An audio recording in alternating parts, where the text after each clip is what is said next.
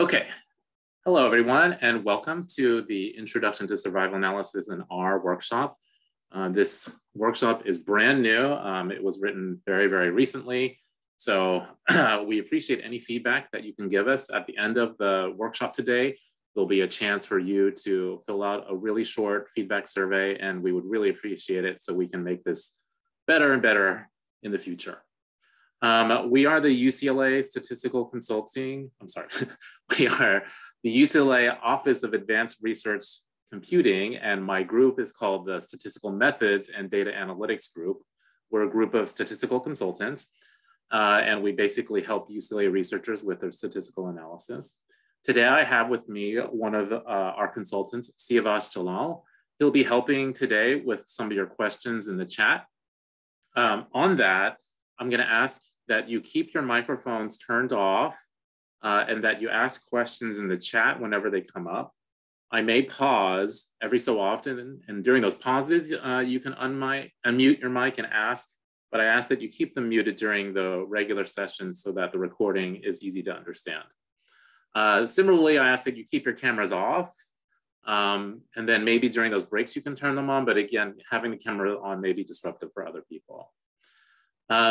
Finally, I'm going to just remind you again that we do have a survey at the end. So we would appreciate it if you would fill that out at the end. For those of you that came a little late, let me go ahead and link the workshop webpage into the chat. If you go to that page, I'm going to go ahead and start sharing screens. If you go to that page, it should look like this. These are the 3 packages you'll need to install. ggplot is also a package we're using here, but it's one of the dependencies of SurvMiner, so it should be installed with SurvMiner. Then this right here is the link to the slides. If you click on it, it should open a new tab for you. And this tab is the slideshow itself. So you can use, for instance, your arrow keys to go left and right or advance the slides. One thing I'm going to recommend you do, especially if you're following along, is that you hit the K key.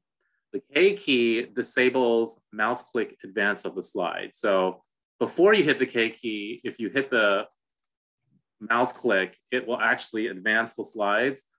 And you may find that it makes it hard for you to copy and paste code into your RStudio. So if you want to copy the code directly from the slide into RStudio, hit the K key and it should say disable mouse advance and then hit OK. Okay, so we're going to be teaching from this slideshow. It's up to you whether you want to follow yourself or you can just watch the screen. I'll have it up the whole time also, mostly. I'm occasionally going to be going to R once in a while here, so keep that in mind. Finally, at the bottom, there is the code file, and this file contains all the R code that we're going to be using in the workshop, including all the code on the slides. We have a couple exercises that are interactive that you can do during this workshop to practice some of the coding that you're going to learn. So you can either download this code file by right-clicking it, or you can left-click it and then just select the whole thing and copy and paste the whole thing into your R editor. The solutions to the exercises are at the very bottom. So if you want to participate, I'm going to ask you to not look at the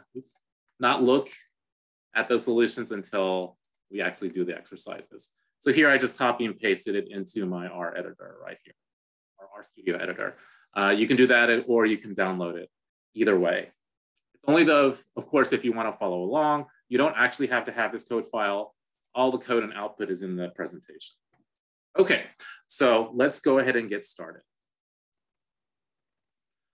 All right, so the purpose of this workshop is to provide just enough background in survival analysis so that you can use the survival package in R to estimate survival functions, test whether these survival functions are different between groups, and then fit a Cox proportional hazard model and test its assumptions. We're going to be concentrating on the survival package today and the tools in it. All of the tools that we're using today to estimate survival analysis models and texts are from the survival package. The survival package was created by Terry Ternell.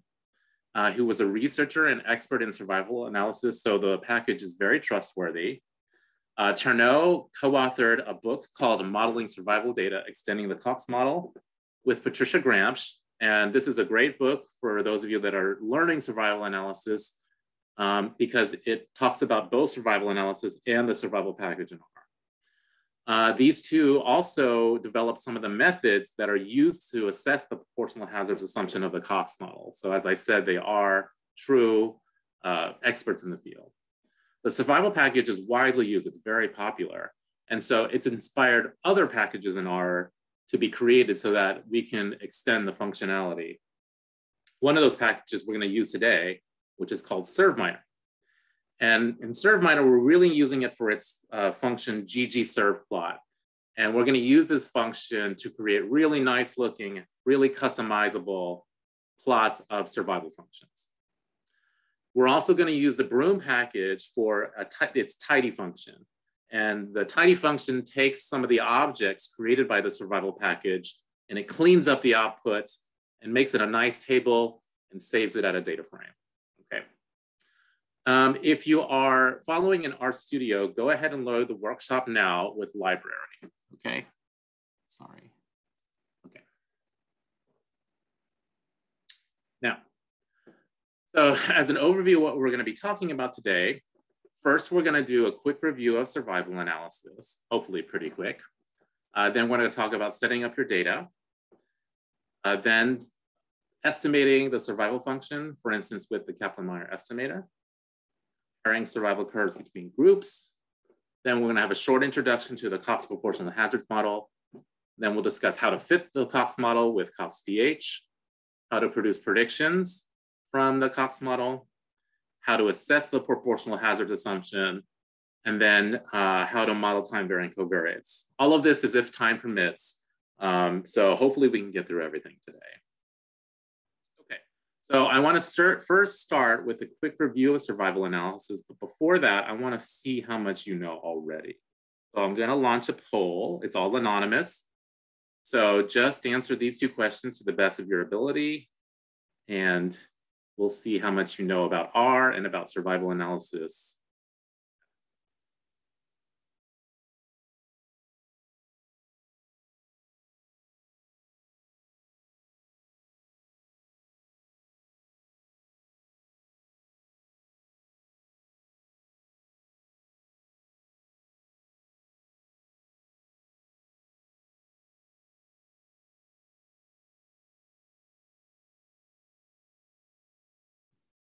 All right, I'll give you like 10 more seconds.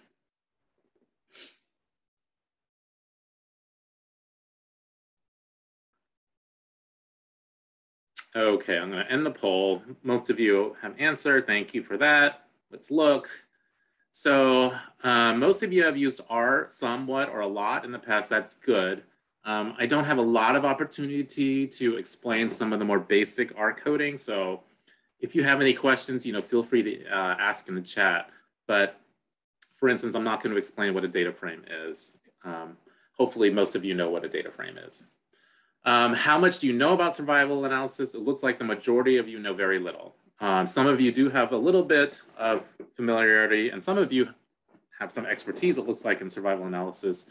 So because most of you have not had exposure or much exposure, I'm going to take it slow. All right. Thanks for answering that. Okay. So what is survival analysis? Well, survival analysis models how much time elapses before an event occurs. So we want to look at how long does it take for events occurred for various subjects. The outcome variable is the length of time to an event. And this variable can be referred to as survival time. It's sometimes referred to as failure time or time to event. Some examples of events include death upon contracting a disease. And so because of the word death, because survival analysis was used to model things like death, it gained the name survival analysis. But it doesn't have to be death. It can be other events like divorce, or the malfunctioning of a machine, or it could be the time to the first job. So we want to look at how long it takes for somebody to get divorced, how long it takes for a machine to malfunction, how long it takes somebody to get their first job. Because of its long history in the reliability literature, sometimes events are known as failures. Okay, so when we look at the reliability of machines, when they fail, they're called failures. So a lot of times, even though the event may be positive, we still refer to the event as failures. Almost anything can be framed as the event of interest. So survival analysis has broad applications across many fields. You know, these are very diverse events, and basically anything can be an event. So anytime you want to look at the time to an event, survival analysis is a good option. We often say that a subject is at risk and that they're a member of the risk set before the event occurs or before the subject's time is censored. I'm going to explain what censoring is later, but what I want to say is that while the subject still has not experienced the event, we say that they're at risk, okay, and that they're a member of the risk set. Okay. So one of the goals of survival analysis is to estimate the probability that a subject survives without experiencing the event past some particular time t. We can infer these probabilities by observing how long different subjects remain at risk before they fail, before they experience the event. In other words, we can infer these probabilities by observing subjects' actual survival times. So to introduce some of the concepts in survival, first, let T, big T, be a random variable representing a subject's true survival time. So some subjects may have T at 100 days, some of them may be 2 days, some of them may be 1,000 days. Sometimes we cannot observe a subject's true survival time during the course of a study, and this is known as censoring. And I'll go much more to detail about censoring in a little bit. In general, we say that we observe subjects' follow-up time. And for some subjects, this is going to be the true survival time T. We're actually going to observe the subject fail during a study. But for other subjects, it's going to be the censoring time. We're not going to be able to observe them actually fail. So in general, we're going to call this follow-up time, which is going to include both survival times and censoring times. Okay, so one of the main things we want to estimate in survival analysis is the survival function S of T. And this function expresses the probability that a subject's true survival time, big T, will exceed some particular time, little t. In other words, it expresses the probability that the subject survives beyond time t. So here we have S of t is equal to the probability that big T is greater than little t. So big T is the actual survival times, and little t is some particular time point, okay? So here we have an example of a survival function. On the y-axis, we have the probability of survival, and on the x-axis, we have days or time. And so the survival function gives us the probability that a subject survives beyond a particular time. So here at day 100, we see that the survival function estimate is 0.577. So we interpret this to mean that subjects are expected to have a 0.57 probability of surviving beyond day 100. And then they also have a 0.122 probability of surviving beyond day 200.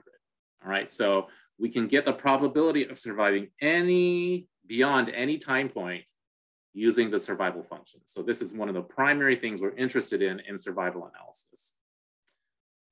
Typically, we assume that the survival at time 0 is 1, which means that all subjects survive the very, very first moment where we start observing them. So time 0 represents the first moment that a subject becomes at risk for the event, right?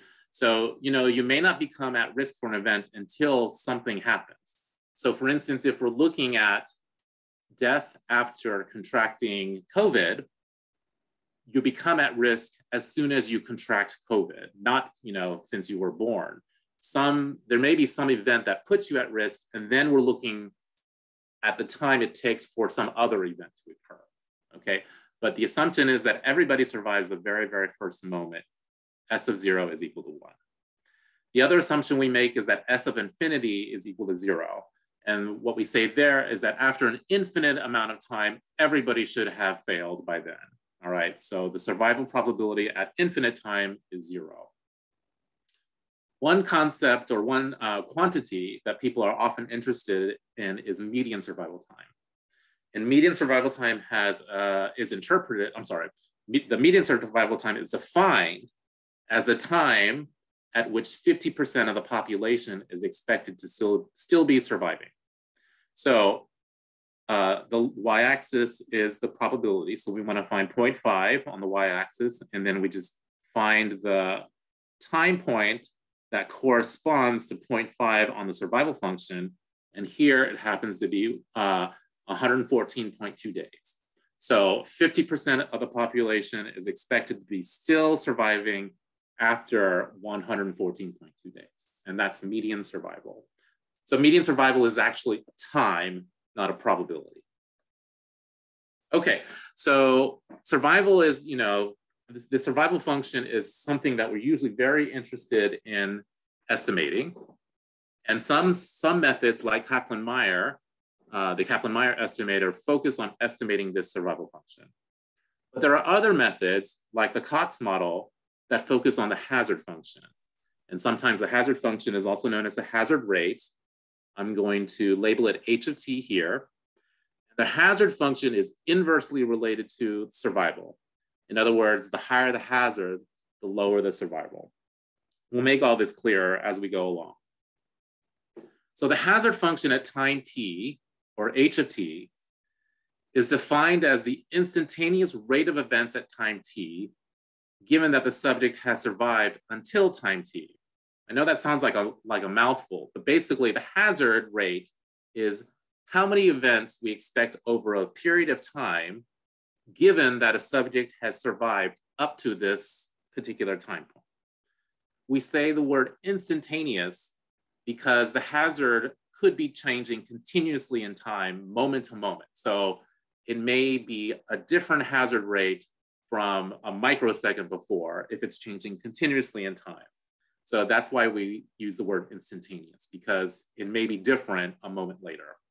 So for instance, in this green curve, I have 3 hazard functions graphed here. In the green curve, the hazard at 200 days is 0.0204 events per day. So at day 200, basically, over the course of that day, the subject has a probability of 0.0204 of failing. All right, so we expect this many events, this many failures per day at this day. At day 200.1, just a little bit later, the hazard rate has increased to 0.0241. So this is what we mean that it's an instantaneous rate, because it can be changing over time.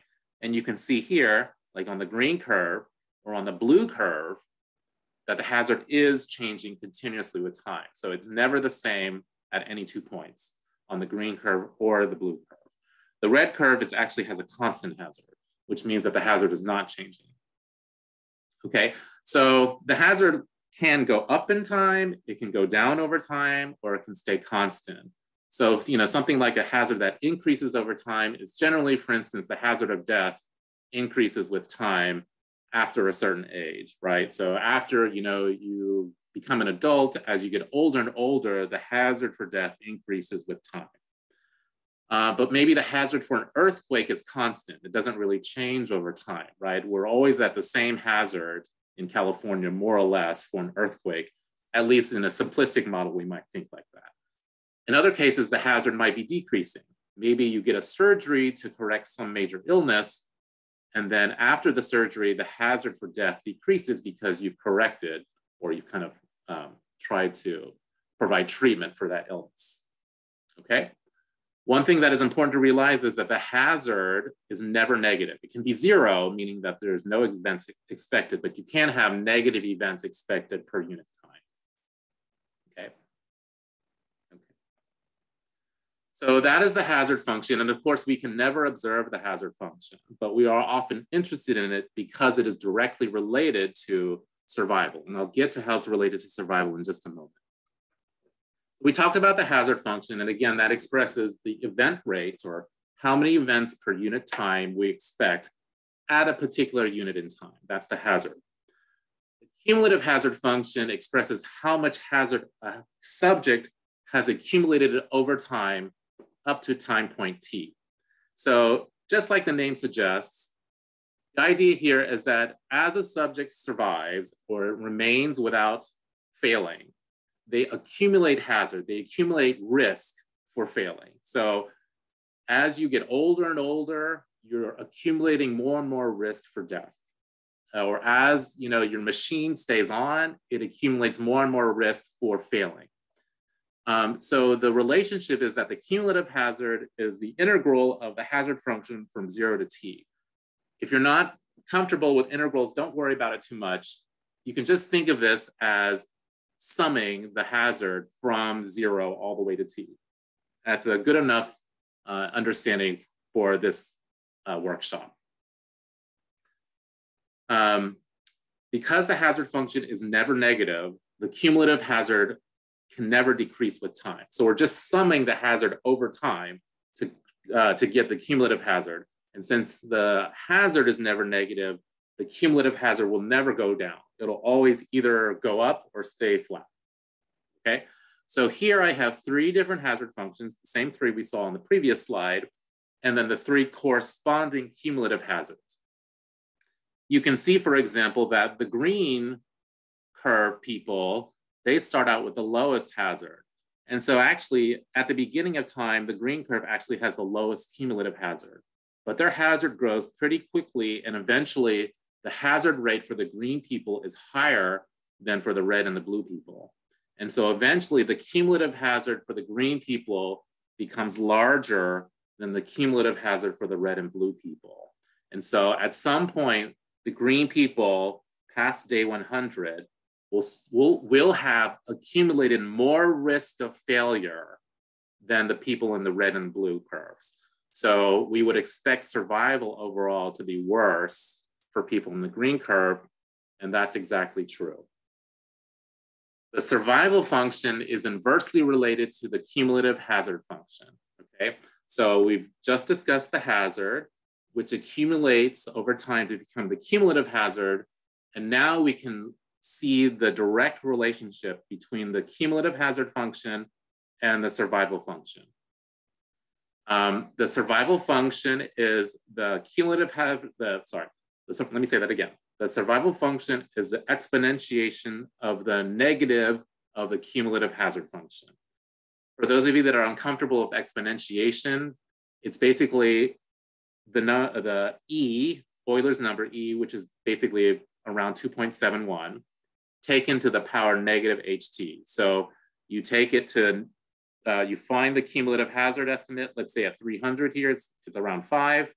You put negative 5 here, exponentiate it, and then if you exponentiate negative 5, it's somewhere down here, okay? What it means though is that survival and the cumulative hazard are inversely related such that the higher the cumulative hazard, the lower the survival. So again, the people who have a green hazard function actually have a lower cumulative hazard before day 100, therefore they have better survival.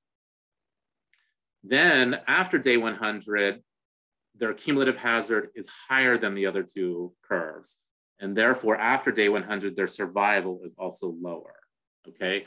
So the idea is again that you're accumulating risk, and that accumulated risk is what's directly related to survival in an inverse way. Okay, let me go ahead and stop and pause there. If you want to, you can unmic yourself now, or you can put your questions in the chat. Are there any questions about survival or the hazard or the cumulative hazard function or their relationships with each other?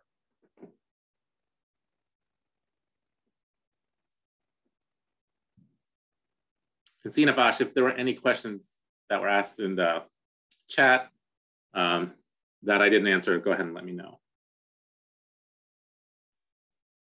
Not really. Just one question was that how do we know median survival time if for people who are censored, this time is not available. And that's the idea. We will see how we will see how censoring affects our survival in a second. Hopefully that'll become clear later. But yeah, I'll try to address that. So for survival analysis, should subjects who never failed be excluded from the sample? And the answer is absolutely not. They should be included. You should put them in the data set, record when you last saw them, and then record them as censored. All right, I'll go over that in a minute, but that would definitely not, you want to include them. You learn something from censored observation. You know that they survived at least this long. So that tells you something, and it's better to have that data than not, okay? Very good question. Okay, so let's talk about censoring. Many times, the exact time when the event occurs is going to be unknown, or what we call censored. I'm sorry, there is one more function. There's one more question. The hazard function is inverse function of survival function, but it's not exactly the inverse. They're inversely related, meaning that as the cumulative hazard goes up, survival goes down, but it's not the actual inverse function, no. But they're inversely related, yeah. Okay, sorry, back to censoring. So censoring means basically that we don't know the exact time when the event occurred for a subject. And there are different kinds of censoring. First, right censoring means that a subject's actual survival time is greater than their observed time. So here, I have a depiction of censoring. The red squares represent observed events. In this case, the event is death. So these subject 4 and subject 1 both experience the event, okay?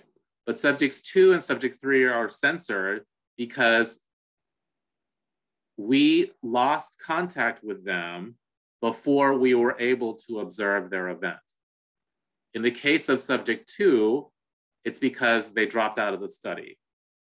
In the case of subject 3, it's because the study ended. So let's say we observe these subjects for up to 2 years, and then we run out of funding after 2 years.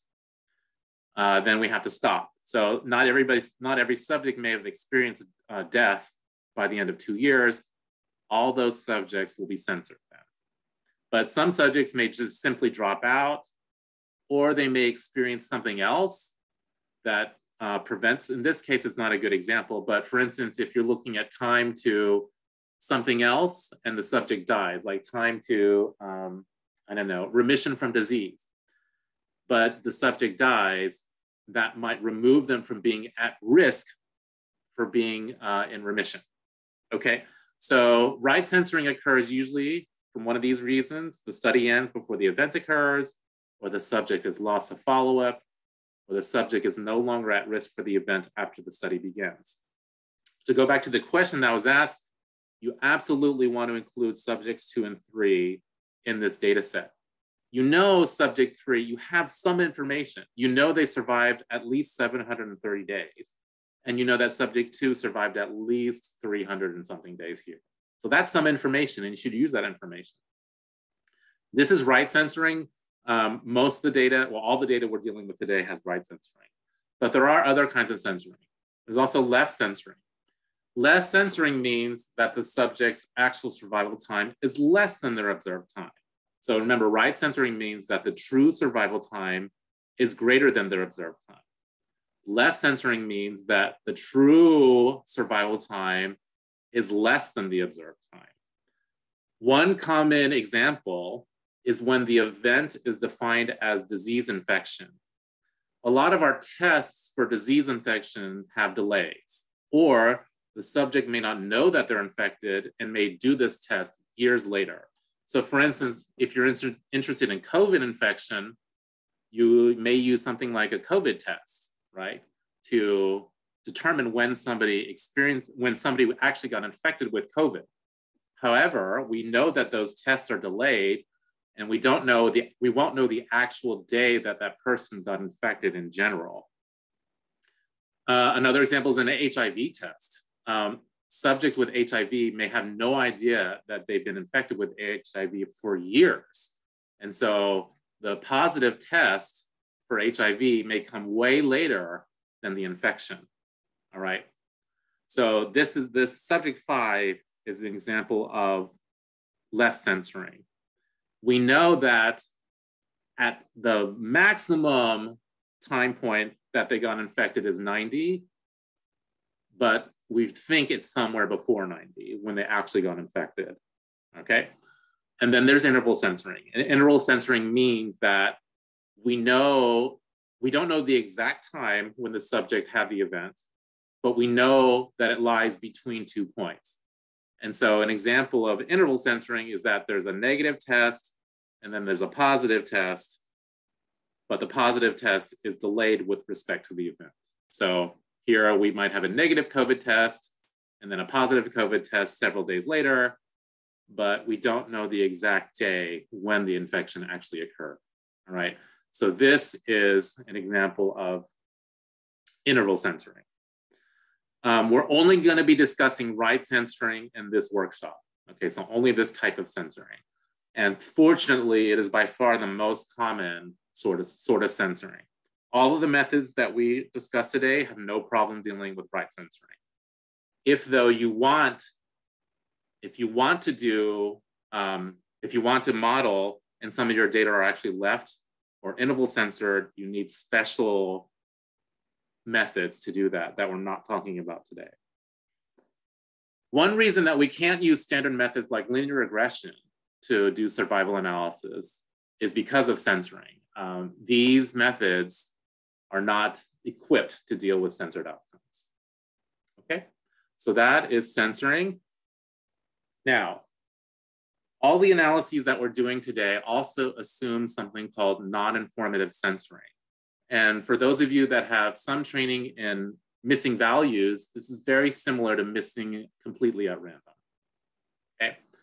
Basically, the idea here is that we don't want a subject censoring time to give us any information about what their actual unobserved survival time would be had we been able to observe it. Another way of saying this is that the distribution of censoring time should be unrelated to the distribution of survival times. I have a picture of informative censoring here versus non-informative censoring on the right. So on the left, all the people that are censored are the ones that have the shortest survival times. So this is informative because we know that if somebody is censored, they're likely to have a short survival time. And that means that it's informative because it tells us something about their survival time. On the right, though, you can see that subjects are censored in a non-informative way. Some of the subjects with the longest survival times are also censored. So we really can't tell what their survival time would be just by knowing when they are censored in this case, okay? So this is informative on the left, this is non-informative on the right. All of the methods we use today assume that censoring is like it is on the right, okay? So failing to account for informative censoring may result in biased estimates of survival. So I plotted 3 different things here, but 2 of them are perfectly on top of each other. So I did a survival estimate using 3 data sets. One data set is the actual fully observed true survival time. So as if I had all 8 of these red dots, okay? That's the true survival time. That is the ideal. You want to be able to observe everybody's survival time, but reality prevents that. So that is the ideal. Then another one is I use the data with informative censoring. And then the third data set is the data set with non-informative censoring. And what happens is the survival function for the true data with all the red dots or the non-informative censoring, they actually turn out to have exactly the same survival function estimate. However, if you try to estimate survival with informative censoring, you'll see that the survival function is quite different, right? It doesn't seem like anybody is failing up until day 600 in the informative censoring data set. but in the non-informative censoring and the true data, people are failing much earlier, okay? So non-informative censoring, if it's truly non-informative, will not affect the survival estimate at all. What I don't have depicted here is the confidence interval. The confidence interval is tighter when you have all of the observed data than when you have some censoring. So that's the difference, is that your standard errors will be smaller with full data and you'll have tighter confidence intervals. So the variance will be lower, but the actual survival estimates are the same, okay? So what this means is think about your censoring. Think about what is causing the censoring. Is it just random dropout? Random dropout is good, but is it dropout because the subjects are higher or lower at risk? That's bad.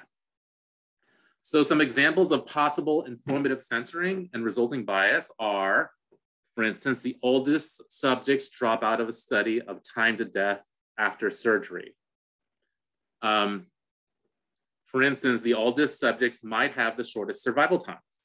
So the survival estimates, therefore, might be biased upwards, right? The oldest people might be the ones that are highest at risk, so they would have the shortest survival times.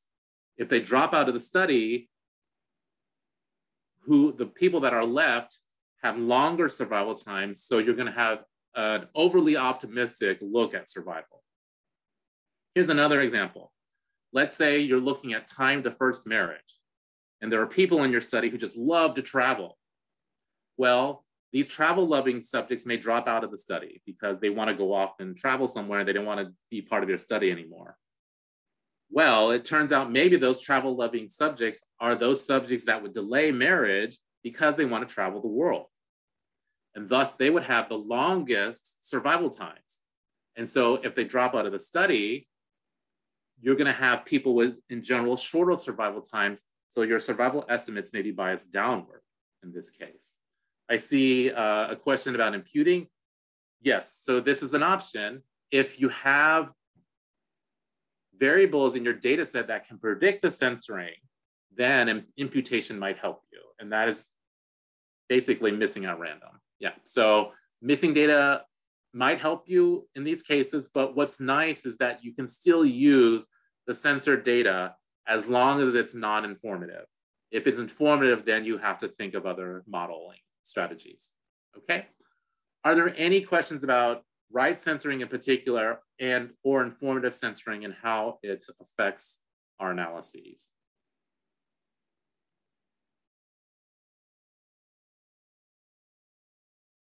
Okay, if there's no questions, you're always free to keep asking in the chat. I'm gonna keep going. All right, so that is the brief review of survival analysis. All right, so we are interested in estimating the survival function or the hazard function, and we're gonna have probably some censored data. That's fine as long as it's non-informative. Okay, so we can talk about the actual data set. So the simplest data structure for a typical survival analysis involves, there's gonna be just one row per subject. There is gonna be a status variable that codes whether the subject experienced the event or is censored. There's gonna be a time variable which measures follow-up time. And that's gonna be either the time to event or it's gonna be the censoring time. So for those subjects that did not experience the event, you want to record the time at which you last observed them. Okay, so whatever the time of last observation is, put that in for those subjects who are right censored. Okay, then you may also have covariates in the data set. And in this structure, these covariates are assumed to be time constant or not time varying, in other words. Okay, okay, so we're going to start by looking at the AML data set and the survival package.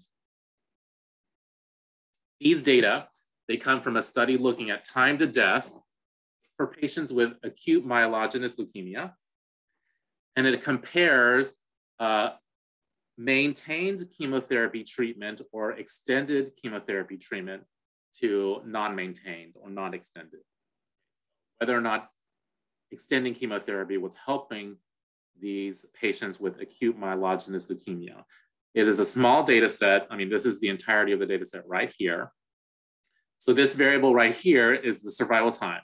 So for instance, this first subject right here, we know that they survived up until day 9, and then they experienced the event on day 9.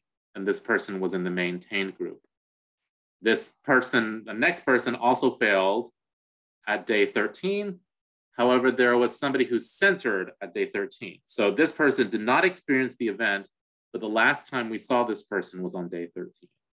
Okay. All right. So the first thing you need to learn is the serve function, capital S. Remember that R is case sensitive, so you have to use capital S here. And you're going to use the serve function to specify the outcome in your survival analyses. Now, there are a lot of different ways that survival data can be structured. So the serve function is a lot more flexible than I'm going to make it look. But we want to keep things simple today. So we're going to use very simple serve specifications today. So for data with a single time variable indicating time to event or censoring, your serve specification is going to look like this. You have the serve keyword or the function name, and then inside parentheses, you're going to put the time variable, comma, the event variable. Okay, so time should be a survival or censoring time variable. And then the event variable should be a status variable. And the acceptable codes to use for censored or event are 0 for censored, 1 for event, or 1 for censored and 2 for event, or false and true. Okay, false for censored and true for event. So 0, 0 and 1, 1 and 2, false and true are all acceptable codes for the event variable. Serve assumes that censoring is right censored unless you use a type argument. We're not using the type argument today at all because we're not dealing with anything but right censoring today. As a preview to something we're going to be doing later, and for those of you that want more information, sometimes survival data are recorded with 2 time variables. One time variable marks the beginning of a time interval, and the other time variable marks the end of a time interval. We need this format in order to model time variant covariates, model interval censoring, or to model recurrent events data. If you don't know what those things are, don't worry about it too much. Recurrent events, for instance, means that the same event can happen over and over, for instance, marriage. In this format, some or all the subjects can have multiple rows of data. All right, so the data we're talking about right now, every subject just has 1 row, but in this format, subjects can have multiple rows. This format is sometimes called start-stop format, where start is the beginning of the interval, stop is the end of an interval. There's a data set we're going to be looking at later on called JASA1 in the survival package that has this format. It has a variable actually called start and a variable called stop.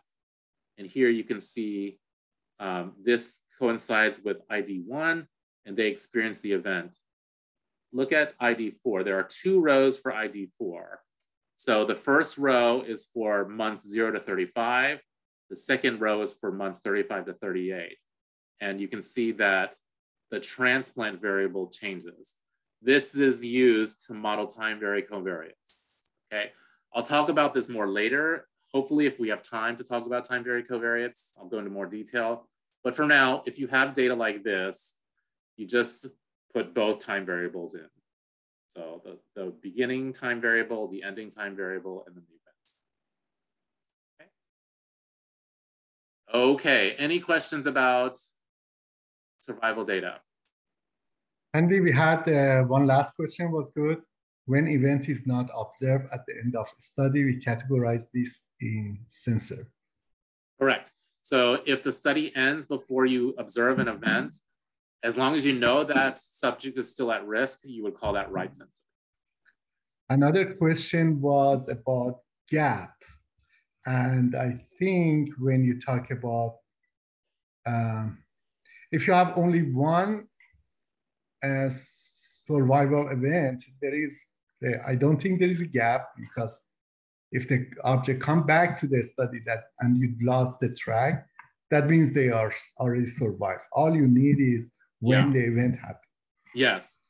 As long as you can be sure that the event did not occur during the gap, it's probably safe to just ignore that gap. But if it's recurrent events like marriage, you absolutely cannot ignore that gap. You should use this stop-start format. And then it's okay to have gaps in a subject's records, as long as you use start-stop format.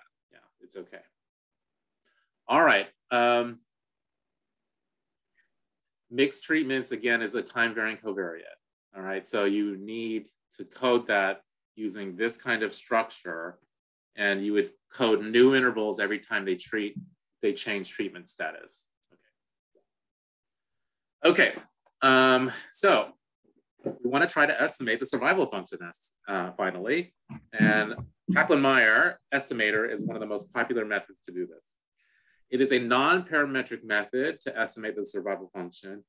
And non-parametric here means that we're not assuming that there is any particular distribution of survival times. So we're just going to use the data to guide us as to what the curve is supposed to look like. We're not making any assumptions about its shape. One of the reasons why Kaplan-Meier is so popular is it has this really nice, easy to understand intuitive formula.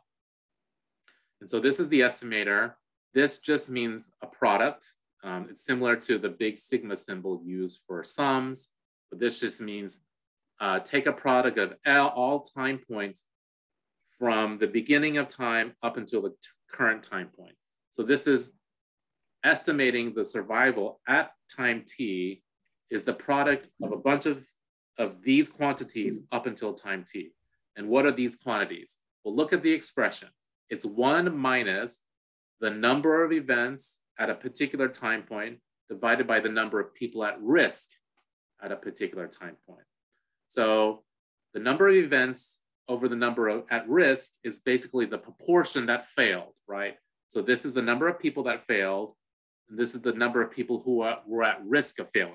So this right-hand fraction is the proportion that failed. 1 minus that is the proportion that didn't fail, right? So the other people are the ones that didn't fail. So 1 minus this whole thing in the parentheses is the proportion that failed.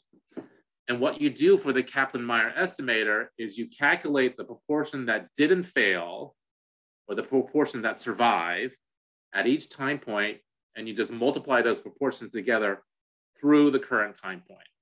I'll go over that calculation again just in a minute, but it's pretty simple, okay? One thing you'll notice is that this will only change if somebody actually experiences the event. When somebody is censored, S of t won't change. However, this number will get smaller. So once somebody is censored, they are not considered an event, but they will leave the risk set. Okay, I'll try to reinforce that point on the next slide. So we're going to use the survfit function in the survival package to get a Kaplan-Meier estimate of the survival function. Okay. The first argument of survfit is a model formula where surv is going to be used to specify the outcome on the left side of the tilde. And then on the right side of the tilde, you're going to specify either a grouping variable, or in this case, a 1. A 1 means I want a survival function estimate for the whole data set. Okay, so the function we're going to use to get the Kaplan-Meier estimate is survfit. Then the left side of the tilde is the outcome specification. Again, in AML, the time variable is called time, and the status variable is called status. So on the left side, we have surv, the time variable called time, status variable called status, tilde 1. This says, give me the Kaplan-Meier estimate for the whole data set. I'm going to save that in an object called KM. Okay. If I just print this object, KM, it gives me a really, really short summary. And one of the things you can get out of that is median survival. But let me show you the other things. So if I just print it, like print here, print KM, it prints this little summary. N is the total number of subjects. Then it tells you how many events there were. Then it tells you median survival time, and then a 95 confidence interval around the median survival time. So at day 27, and actually I think this is month 27, excuse me, at month 27, half of the subjects are expected to still be alive, okay? But we have a pretty wide confidence interval around that because the data are pretty sparse. It's only 20 something subjects, 21 or something like that, okay? Printing KM, you can also get just by issuing the name of the object, right? So I saved it as KM. If you just type KM, it'll do the same thing as print KM, okay? And so that is used to get the median. If you want to get an actual table of the survival function, we're going to use tidy on that KM object that we created, okay? So the tidy function from the Broom package works on many of the objects created by the survival package, and then it'll create a table of output and then store it as a tibble. And a tibble is just a data frame. If you don't know what a data frame is a way to store data as kind of a matrix. Okay, so if we use tidy on the surfit object, it's going to produce a table of the Kaplan-Meier estimate of the survival function, okay? So remember, KM is the object created by surfit right here. I'm going to put that KM object inside of tidy. And remember, tidy comes from Broom, not from survival, okay? And then I'm going to save the resulting object as km.tab. And km.tab is the table of the survival estimate, Kaplan-Meier survival estimate. And it has the following columns. T is the time point. And since this is non-parametric, the survival estimate only changes when an event is observed. So these are the actual survival times that are observed in the data, right? Remember, the AML data set is right here. And we have, for instance, an event at day 5, an event at day 8, an event at day 9, right? And so in the Kaplan-Meier estimates, we have a survival estimate at day 5, day 8, day 9. We don't have any estimates at 1, 2, 3, 4 because nobody actually failed at those time points. So a key feature of the Kaplan-Meier estimate is that it only estimates survival when somebody actually fails, okay? So time is the time point. N risk is the number of people at risk for the event. So they're still in the data set, we're still observing them, and they still could possibly fail. But at month 5, at month 5, 2 of those 23 people failed. You remember the Kaplan-Meier formula? It's 1 minus the number of events divided by the number at risk. So 1 minus 2 over 223 is 0.913, and that is this number right here. So the estimate column is the Kaplan-Meier estimated survival at time 5. So the way we interpret this is that taking the data set as a whole or at the population level, our estimate is that after 5 days, there's a 0.913 that a subject, there's a 0.913 probability that the subject will still be alive, okay? Then we can have the standard error of this Kaplan-Meier estimated survival and the confidence interval for it, okay? So you can track what's happening with this table, right? At first, we have 23 people, 2 of them fail. Therefore, 2 people are out of the risk set now. So at the next time point, there are 21 people, right? Because 2 of them failed already. And then another 2 of them fail, okay? So where did this number 0.826 come from? Remember, the Kaplan-Meier estimator is just the product of the proportion that survive every time point up to the current time point. So we take that 0.913, that's the proportion that survived the first time point, time 5, and we multiply that, this is 0.913 right here, we multiply that times the proportion that survived time point 8. And that proportion is 1 minus the 2 that fail over the 21 that are at risk. Please try not to annotate the screen if you can. We appreciate you not annotating. Okay, so the survival estimate at day 8 is the product of those two proportions, okay? And that's where this number 0.826 goes. So that's why it's such one reason why it's such a popular estimator is that it makes sense. This is the proportion that survive time 0.5. This is the proportion that survive time 0.8. In order to make it past time 0.8, you have to survive both time points, right? So the probability to survive both time points is the product of those two numbers. Okay. All right, so that is a table of the Kaplan-Meier estimates. One thing you'll notice is it doesn't actually go down to 0. This will happen if the last person is censored. So if the last person is censored in your data set, the survival estimate may not go all the way down to 0.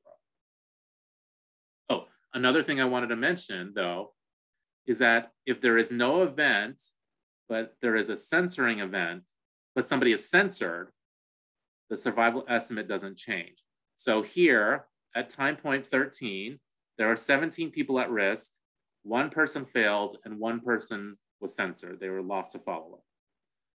Therefore, 2 people left the risk set. So then at the next time point, there are 15 people, and there's 1 person who leaves because of censoring. You see that the survival estimate does not change.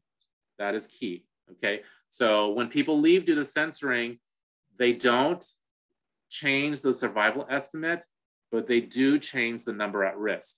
So they left. So now on the next time point, there's only 14 people at risk, okay?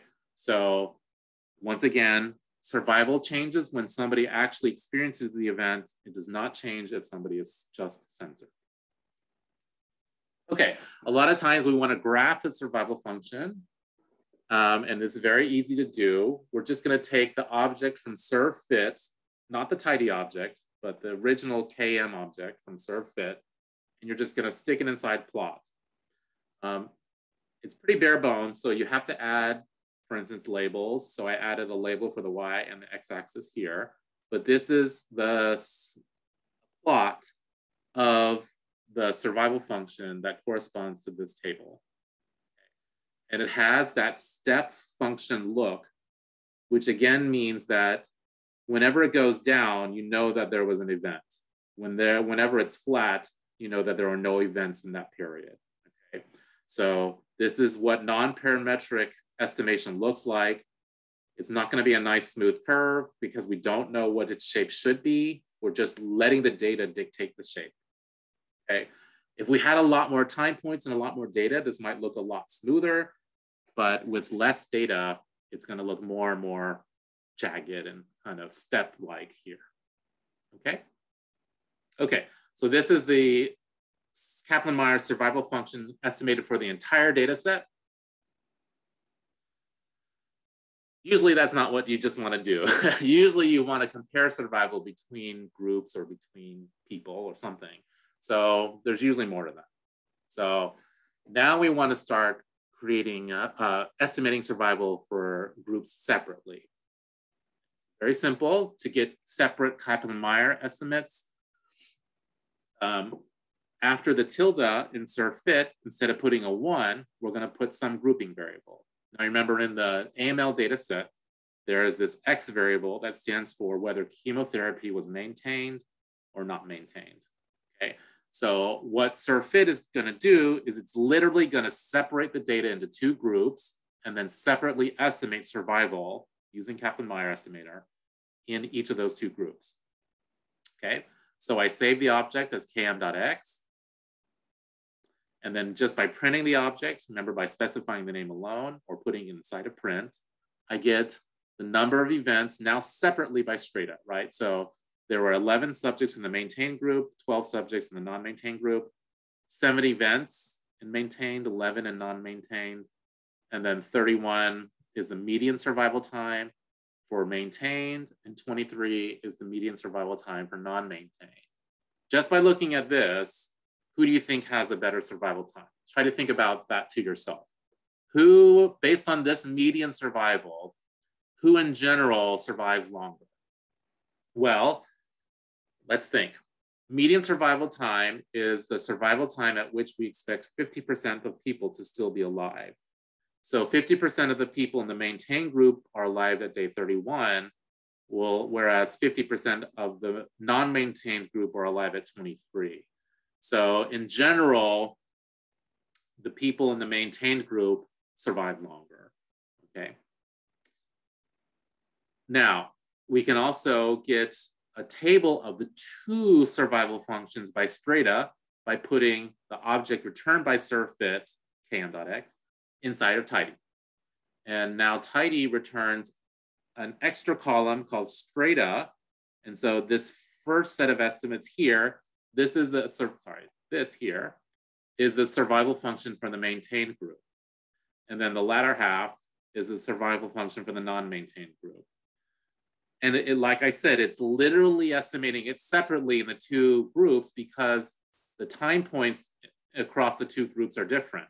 So you'll see them dropping at different points in time because the event times are different between the two groups. Okay. We can see this in a graph. So I'm just going to stick km.x inside a plot again. One thing you should know, though, is that the confidence intervals are not going to appear if you plot more than one curve.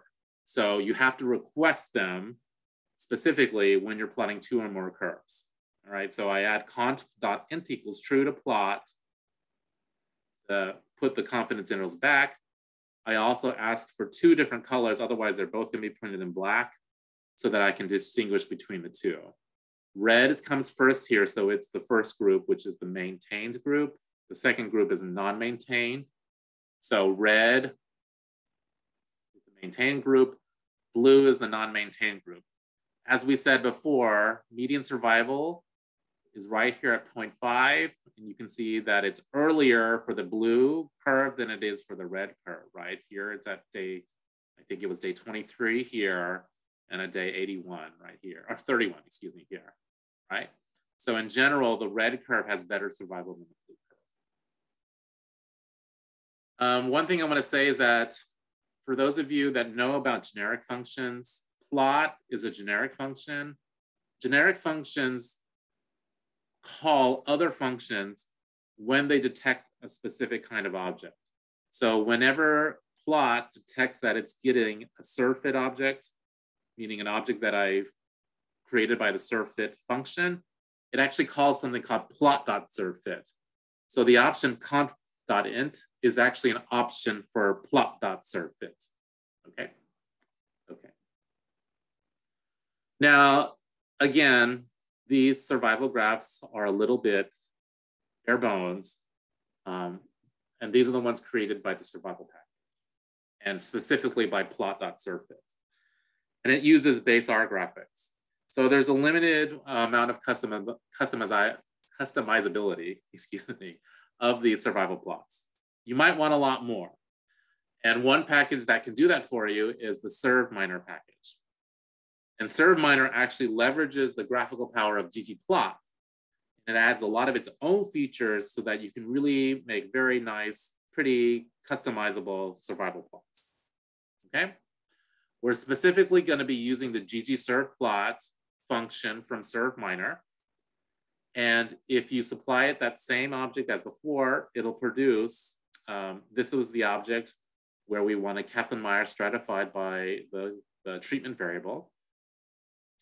And we just used it on plot here. Now we're going to supply it to ggsurvplot, and this is the resulting plot. For those of you that use ggplot a lot, you'll recognize this as the ggplot colors. But already, for me, it's a lot easier to tell what's going on in this plot than this plot, right? The confidence intervals are a little confusing to see here. It's just a little hard to understand what's going on. Much easier to tell what's going on here. One thing you'll notice is that it automatically adds the censoring indicators, which is these little pluses here. So whenever there's a plus, that means somebody left the risk set due to censoring. You'll notice again, though, that whenever there's censoring, it doesn't necessarily change the survival estimate, right? So Survival stays the same even though somebody left due to censor. One nice thing that ggsurfplot does is it makes adding a risk table to the plot very easy. So I have this option, risk.table equals true, and you'll see it adds this part. This tells you how many people are still at risk at each time point. And people really like this because it gives you an idea of how much data there is, right? By nature, survival analysis has less and less data as time progresses. So for instance, all of this data past time 45-ish is based on one subject right here. All of this right here. So that's why there's just gigantic confidence interval, because it's just one subject. And so this at-risk table is very useful. You often see it with the survival curves. So if you like it, look into SurvMiner. For those of you that use ggplot2 a lot, you can pass a lot of your ggplot2 arguments directly to ggsurfplot. So if you want to change the palette, for instance, or the size of the lines, or the actual theme, right? This is a overall look of the plot. This is not a ggplot seminar, so I'm not going to go into any details about what's happening here, but these are all arguments to ggplot functions. And underneath the hood, ggsurfplot is really running ggplot, okay? So you can have all these ggplot arguments and just pass them directly through ggsurfplot, and it's really good at knowing what to do, all right? It's actually very smart, okay? If you like using ggplot syntax, you can actually extract the plot itself using $plot, and then use traditional ggplot syntax too. Again, I have no time to go over this syntax, but we have a nice little coincidence. Next week at this time, the very same time, 1 o'clock Pacific, Siavash Jalal, who is here answering your chat questions, will be leading a seminar teaching ggplot. So come back next week, same time, if you want to learn about ggplot. Okay, so this is graphing to compare. And based on these graphs, there's a lot of overlap between, for instance, the confidence intervals here.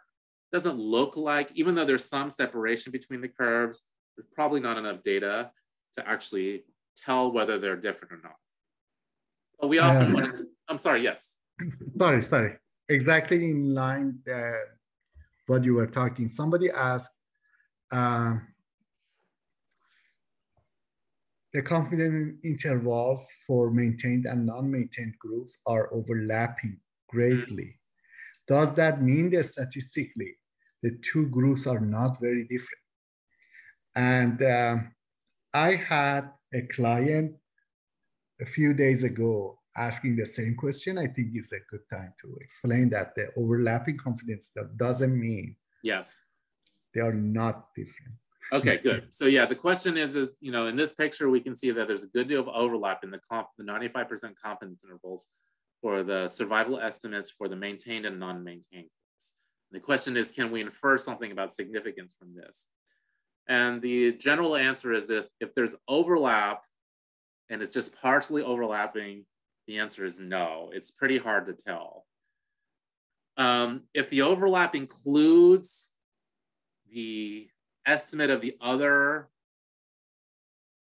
interval, like the center of the other interval is contained in the interval. So if the interval of A contains B, the center of the B interval, then they probably are not different. But if there's only some partial overlap, you can't tell. If they are completely non-overlapping, they are going to be statistically significantly different at P equal 0.05. But if they are somewhat overlapping, you really can't tell. So in general, if they're overlapping, I would say it's dangerous to make conclusions based on it. You're really only safe when they're completely non-overlapping. Okay. It's generally better to, yes, I'm sorry. Right. I just wanted to add that these confidence intervals are for each time point. Yes. When we compare to survival graph, we compare overall the difference between these two. That is correct. Two functions. That's right. So we're now going to be moving on to a test of whether these two curves are different, and is assessing the overall curve, not any particular time point here. So generally, we do not test whether two groups are different at a particular time point. There are reasons for this, but we usually test the entire curve against each other. One reason is because of something called proportional hazard, which we'll get to later. But anyways, before we get there, you might just have the overall question, are these two curves different? And we can state a formal hypothesis that the null is that the two curves are equivalent, and that the alternative is that the two curves are not equivalent. And the log rank statistic is one popular method to evaluate this hypothesis. Under the null, the log rank statistic is chi-square distributed with g-1 degrees of freedom. So G is the number of groups. So if there's two groups, it'll have 1 degree of freedom. All right, so it's just a chi-square statistic. Basically, it's testing if I made a combined curve with is the number of people that leave at each time point about the same between the two groups. And we can test whether the number of people that leave at each time point is the same between the two groups using this chi-square statistic. Okay, so I'm going to use the serve_diff function, and the serve_diff function with no extra options or arguments is going to perform this log rank test. So I put in my typical model formula, and then I want to test across this variable, right? I want to say test the survival function for differences across this variable. X variable is the chemotherapy treatment, right? And so here it reports the results, and then here is your chi-square statistic and your p-value. In this case, there's some evidence that the curves may be different. And again, it's testing the curves as a whole, not any particular time point. And so here it's, approaching 0.05. So there's some evidence they may be different, but not very strong. Now, there are modifications of this log rank test, and these modifications use weights. And I don't want to go into a lot of details because it's a little confusing, but there's this argument called rho, and rho ranges between 0 and 1. And the higher rho is, the closer to 1 it is, the more weight is put on earlier time points, okay? And usually, if there's any time point we want to weight strongly, it's the early ones. And that's because, number one, there's usually more data in the beginning time, right? So we often want to put more weight where there's more data. And number two, a lot of times the early time is the really critical time that we care about. So for instance, if we're looking at survival after surgery, it's that time right after surgery that we really care about survival, because surgery is a high risk procedure. And so there's an elevated risk of death right after surgery. And so a lot of times we want to, really emphasize the beginning of the follow-up time and put less emphasis on the end. If you want to emphasize early time points more, put rho closer to 1. When rho is equal to 0, it actually treats all the time points equally, which is what the log rank test is. So the log rank test treats all time points and weights them equally, but there are modifications where you can weight earlier time points more. So here I add rho equals 1, which is the maximum value of rho, which puts as much weight on the early time points as possible, and our inferences are not really any different. Okay, that happens a lot, that your inferences are going to be the same no matter what weights you choose. Okay, so let me pause. Are there any questions about Kaplan-Meier estimation or this log rank test that we've discussed so far? If there are, feel free to ask while we're doing this exercise. Let's start. I want to give you some time to practice doing these things together. So we're going to be using the veteran data set.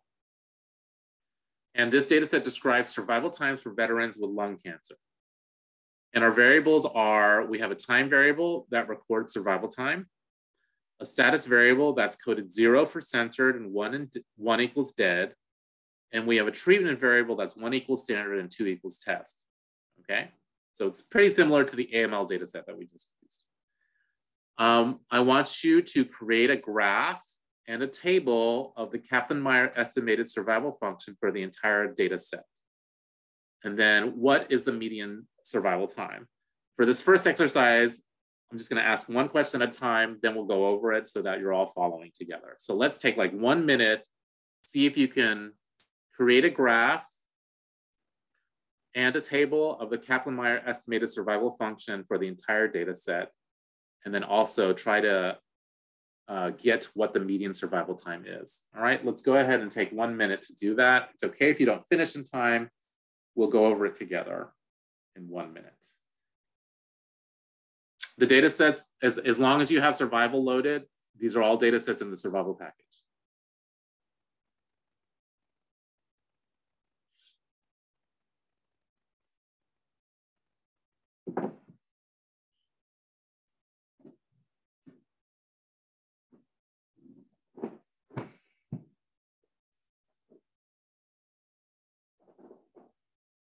And again, if you feel a little lost, don't worry. After 1 minute, I'll do this first exercise with you, and I think you'll find maybe you'll get your bearings after we do this, okay? But just look at the code from the earlier slides. It should provide you enough guidance so that you can do these things.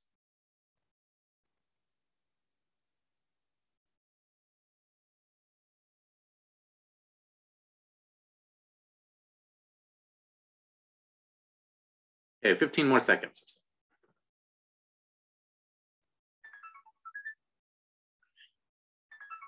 Sorry about that.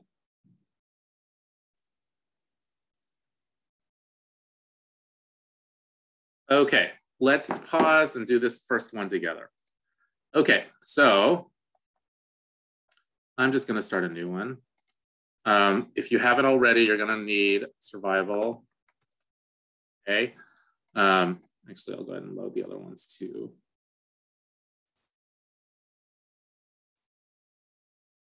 Okay, so for this one, to create the graph and the plot, basically we need to first run survfit, right? So I'm just gonna save km, let's say .vet, okay? And then I'm gonna run survfit, okay? That is to do the Kaplan-Meier estimation. And then I have to do the formula, right? The formula starts with capital S surv, and then inside surv, we have time, and then status, right? First the time variable, then the status variable, okay?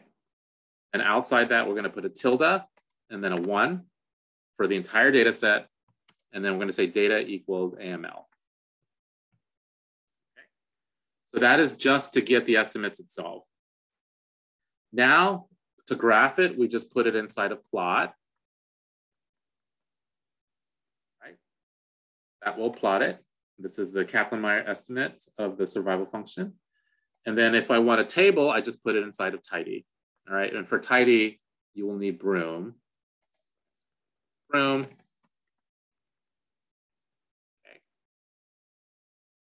And then tidy. Oops, I didn't capitalize my M here. Excuse me. We'll produce this table of the Kaplan-Meier estimate. Okay. And then if you want median survival, you just print out the object itself.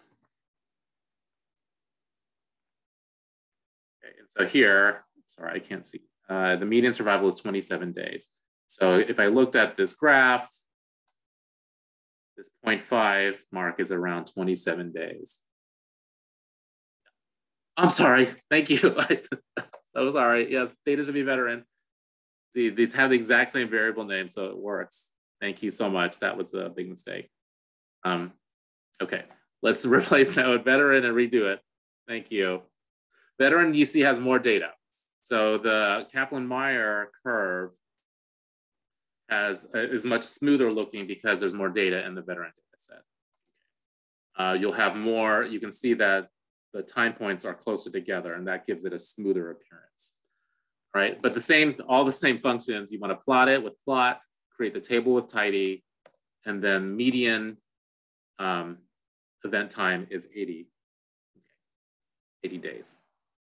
Now for part 2, I want you to create a graph of the Kaplan-Meier estimated survival function stratified by treatment add 95% confidence intervals, and color the two functions. The survival appear different for the two treatment groups. Okay, let's take another, let's say 45 seconds for that one. So just create a graph stratified by treatment, add confidence intervals, and color the two lines, whatever two colors you want. Then try to assess for yourself, do the two treatments appear different?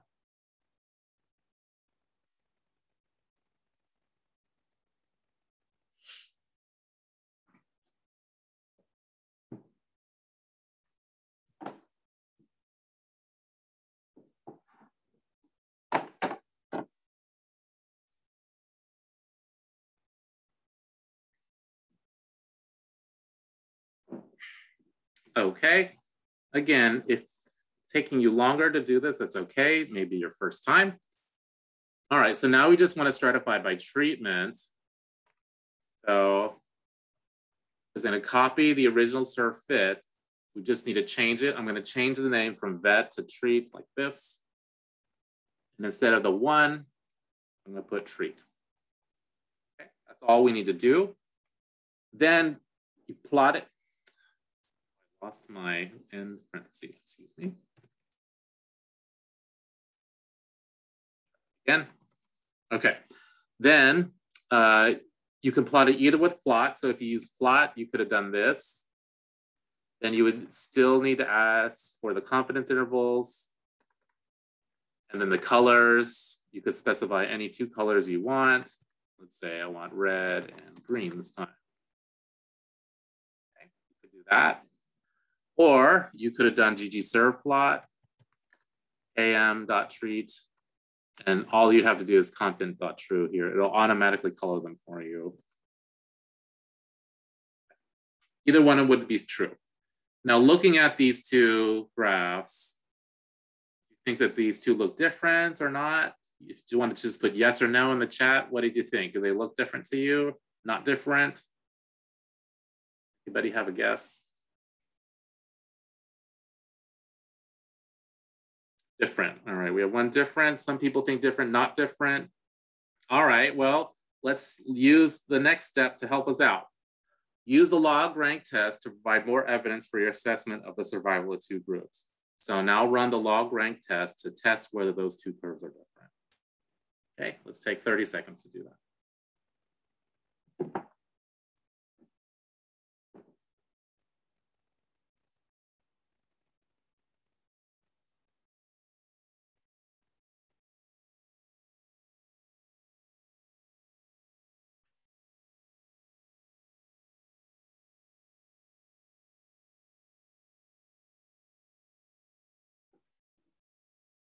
Okay.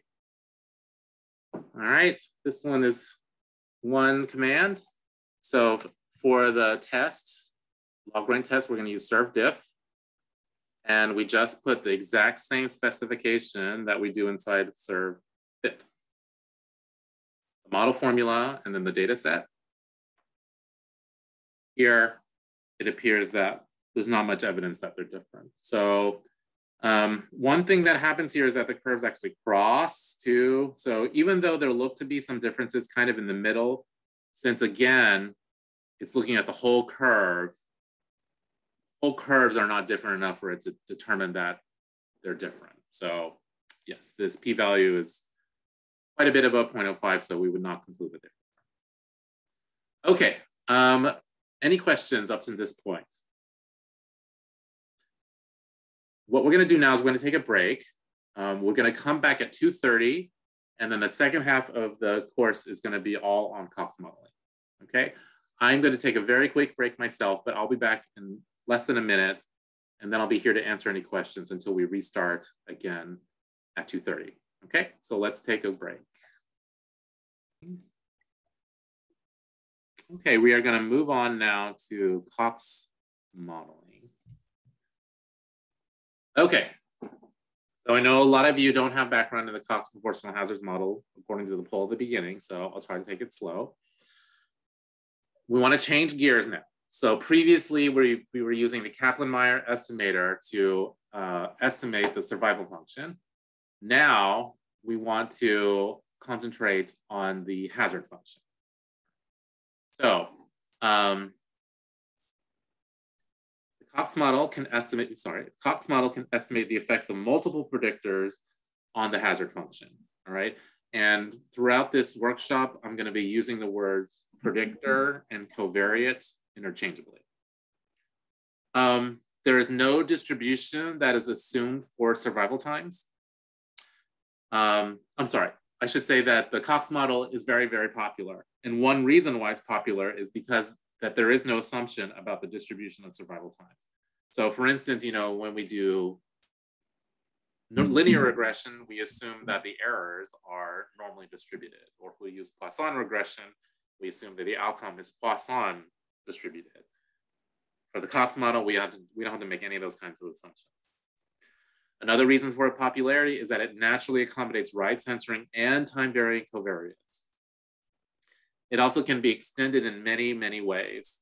For instance, it can accommodate time-varying coefficients, which means that the effect of predictors are allowed to change over time with the extension. We can also extend it to include random effects, which are often called frailties. And this is used to model recurrent events or for cluster data. We can also extend the Cox model for competing risks. I'm unfortunately not going to be talking about any of these extensions today, but just know that the Cox model is very flexible, and that's one reason why it's so very, very popular. Okay, so the model itself, let's take a look. So for simplicity, we're going to begin with a Cox model with a single time constant predictor, x1.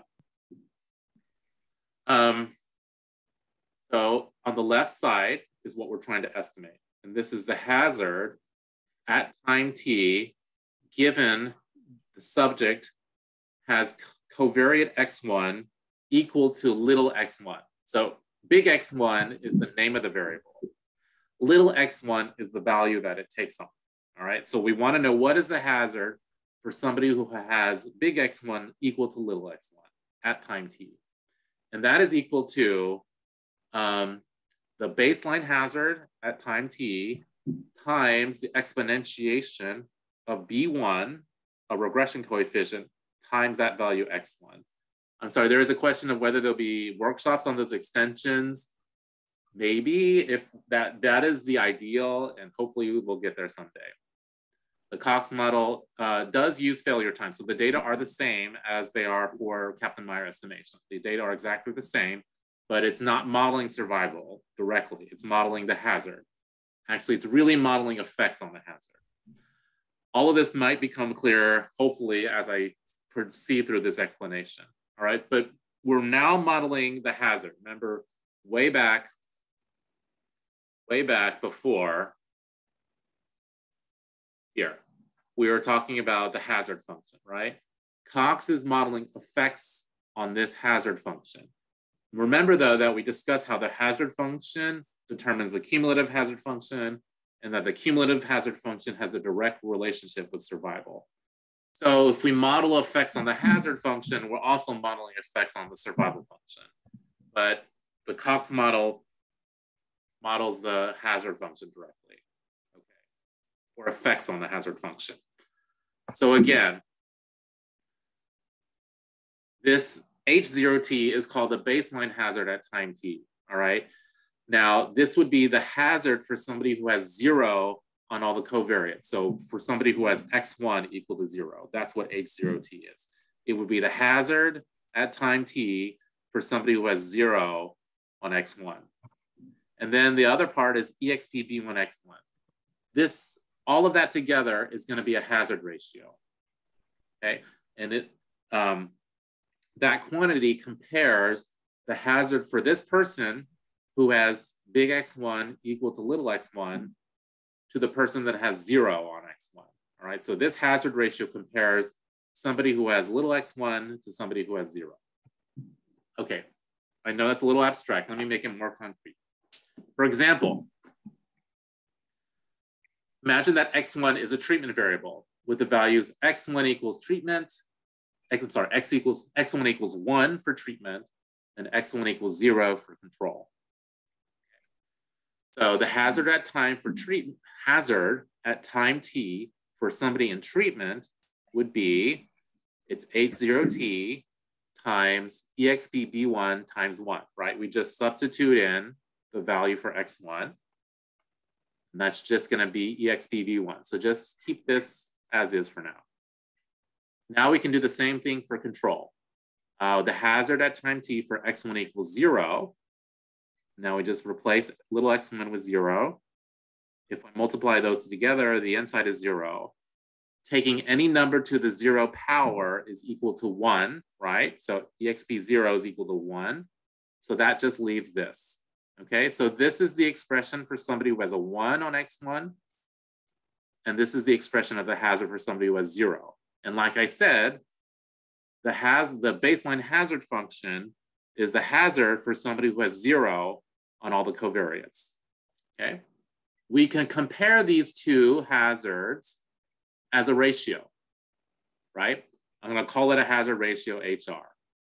So I'm going to take the hazard for somebody who has x1 equals 1 in treatment. I'm going to put that over the hazard for somebody in control.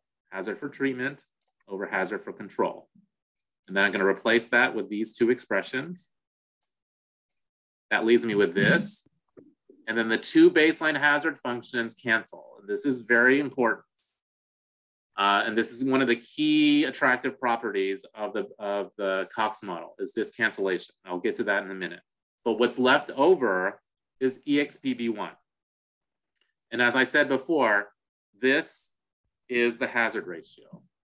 It is an expression of the ratio of the hazard for treatment to the ratio, it's a ratio of the hazard of treatment to the hazard for controls, okay? So for instance, if EXPB1 equals 0.25, the way that I would interpret that is that the treatment group has 1/4 the hazard of the control group. Or another way I can say that is that the treatment group has a 75% decrease in the hazard compared to controls. So if the hazard is lower, remember that the hazard and survival have inverse relationship. So if one group has a lower hazard, they'll have better survival. So here, the treatment group has a lower hazard. So in general, we would expect the treatment group to have better survival. Okay. Here, on the other hand, we have a hazard ratio equal to 2. And here, we would interpret that to mean that the hazard for the treatment group is twice the hazard of the control group. And again, whoever has the higher hazard has worse survival. So in this case, we would say that treatment has worse survival than the controls. Okay. All right. So again, just it's a little, you're going to have to train your brain to think going up on the hazard means going down in survival. Okay. So there's been the question about whether or not the Cox model is using survival times and whether it's modeling the distribution of survival times. Those are different questions. The answer to the first question is yes, the data are still survival time data. So you'll still use data where you have a variable that records how long somebody survived before they experienced the event or their censoring time. Just like we can infer survival functions from survival times, we can infer the hazard function from survival times because of this direct relationship between them. Because of this relationship, we can get from survival to hazard and vice versa. Basically, once we know one of them, once we know the hazard, we know survival. Once we know survival, we know the hazard, and so on. So we are still using the exact same data. It's going to be structured just like this for the Cox model. But because of the direct relationship between the hazard and survival, by modeling one, we're essentially modeling the other one. No, that is a very good question. The question is, when the hazard is doubled, can we say that survival is halved? And that is not true. It's not clear. Remember, it's the cumulative hazard that really determines survival, not instantaneous hazard. So no, it won't work out that neatly. The layperson definition of a hazard is just the rate at which events occur per unit time. So for instance, if the hazard for the control group is 10 deaths per year, if the hazard ratio is 2, then the hazard rate for the controls might be 5 per year, in other words, right? So 5 deaths per year is the hazard for controls, and a hazard ratio of 2 would mean that treatment has 10 deaths per year. So hazard is events per unit time. In this case, I said deaths per year. Yep, you got it. Okay, and hopefully you can see that with higher event rates, more events will be expected. With more events expected, there will be less survival. I know it takes a while to train your brain to think in that way. Trust me, it took me a while to get there too, but you'll get there. Okay, so in general, if you exponentiate a regression coefficient, remember the B1s are what we're going to be estimating in the Cox model. In general, when you exponentiate those are hazard ratios that express the ratio increase in the hazard for a 1 unit increase in the predictor. Okay. The hazard function, the exponential function of hazard is flat. Yes, the hazard is flat, okay, but the survival function is exponential. Okay, so this is the flat hazard. This flat hazard leads to this red curve, and this is an exponential curve right here. So constant hazard leads to exponentially distributed survival times. Everything I said right now, you don't actually have to know to use the Cox model though. The Cox model does not make any assumptions about distribution, so we don't even care if they're exponentially distributed or not, okay? But yes, when I say the distribution of survival times, exponential is one of those distributions, but again, the Cox model doesn't actually care. Okay, so hopefully you understand what hazard ratio means. It's the ratio of the hazard function between 2 groups usually, or two subjects. Now, many of you have heard about that the Cox model assumes what's called proportional hazards. And this means that the hazard ratio is constant over time. In other words, that the effect of that covariate is constant over time, okay? Another way of saying this in our example of treatment is that we would say that the treatment effect does not change over time. Okay, that's what proportional hazards mean. It means that the hazard ratio does not depend on time. So previously, this was our expression for the hazard ratio. It's just you exponentiate the Cox regression coefficient. Notice that there's no time in here at all. So what this means is that this hazard ratio is the same no matter what time we're looking at. So it's the same at day 1 as it is at day 200, okay? This is the assumption of the proportional hazard model, and you'll need to check it because it may or may not be true, okay? So it's important for me to, I know this is gonna get confusing. Proportional hazards does not mean that the hazard function itself is not changing, okay? The hazard can change over time. It can still be increasing.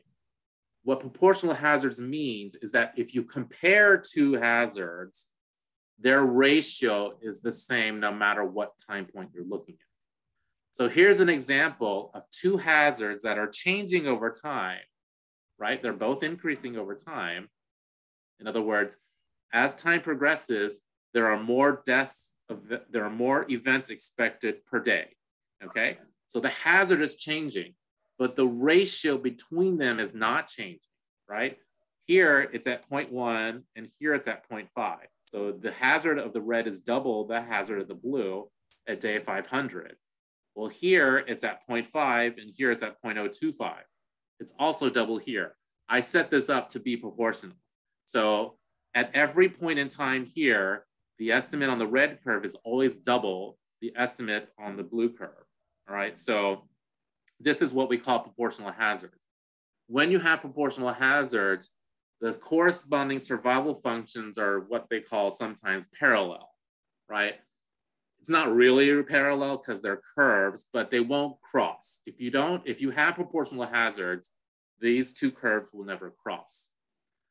This parallelism between the curves is easier to see if you plot the negative log of the negative log of survival. So I'm literally taking these numbers here, taking the log of those numbers, multiplying it times -1, taking the log of those numbers and multiplying it by -1 again.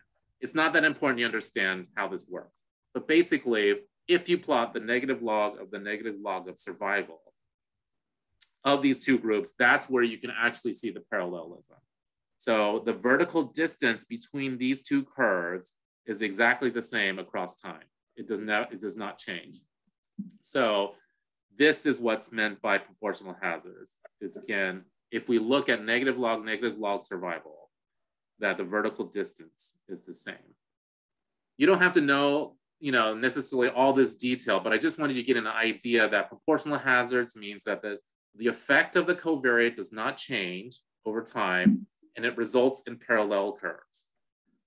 Here's an example of non-proportional hazards. So here, these are clearly two hazards whose ratio is not constant over time. In fact, it changes direction, right? So here, the blue is higher than the red, and after day 100, the red is higher than the blue. So this is definitely not proportional hazards because the ratio of blue to red changes with time. When the hazards are not proportional, survival curves will often cross like this, okay? And then also if you plot negative log survival, they'll also cross. But again, the key here is that the vertical distance between these two curves is not the same, which means they're not parallel. And that happens when you have non-proportional hazards like this, okay? So this is the assumption of the Cox model, is that the effect of your covariates do not change over time. And this is expressed as a constant hazard ratio. If you don't account for non-constant hazard ratios, in other words, if you have violation of proportional hazards, this threatens the validity of all of your Cox model estimates. So just like everything else, you really do need to check this assumption in order for you to be confident that your results are valid, okay? One nice thing though, is that if you do have a violation, there are ways to accommodate it within the Cox model. So you don't have to go on and move on to something else. You can still use the Cox model, but it has a particular extension that you need to use. There's any questions about proportional hazards? I know we're getting a little technical, but hopefully it's making some sense. Just think of proportional hazards as, again, the effect of this predictor does not change over time.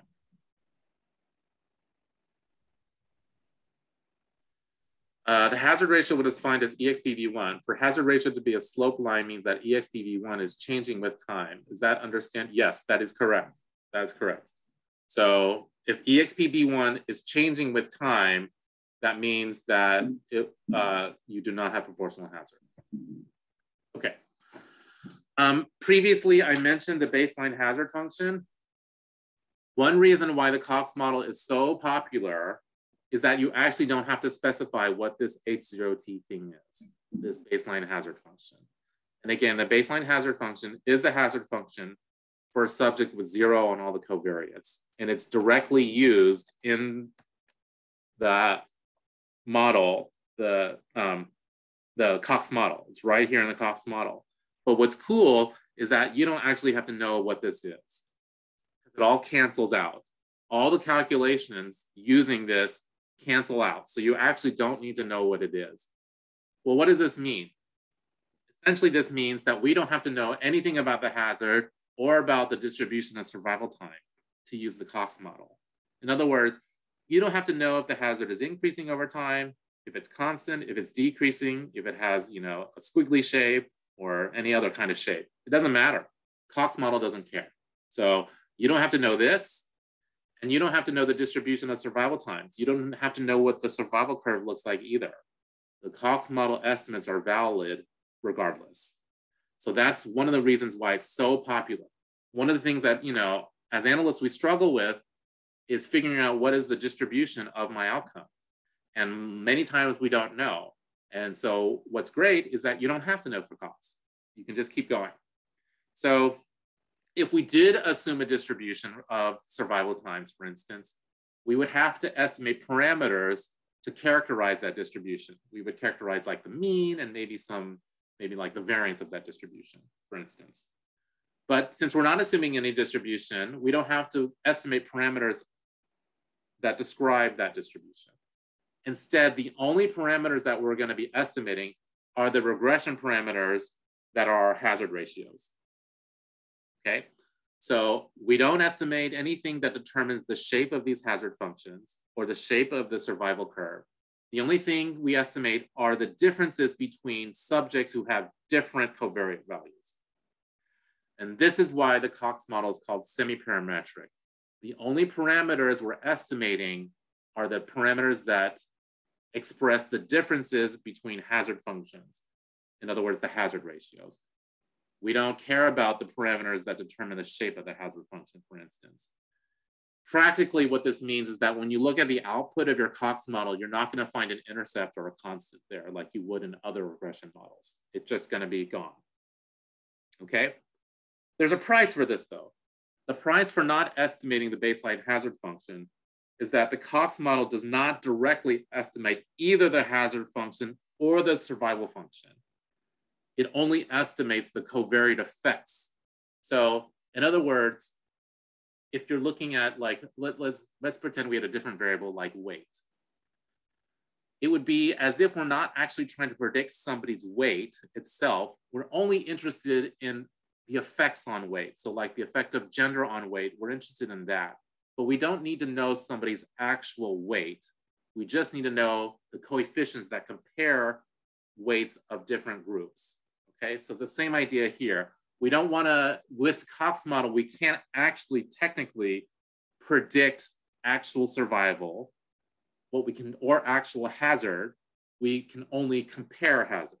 Okay, so you only want to use the Cox model really when you're interested in comparing the effects of, when you're interested in estimating the effects of these covariates or your predictors.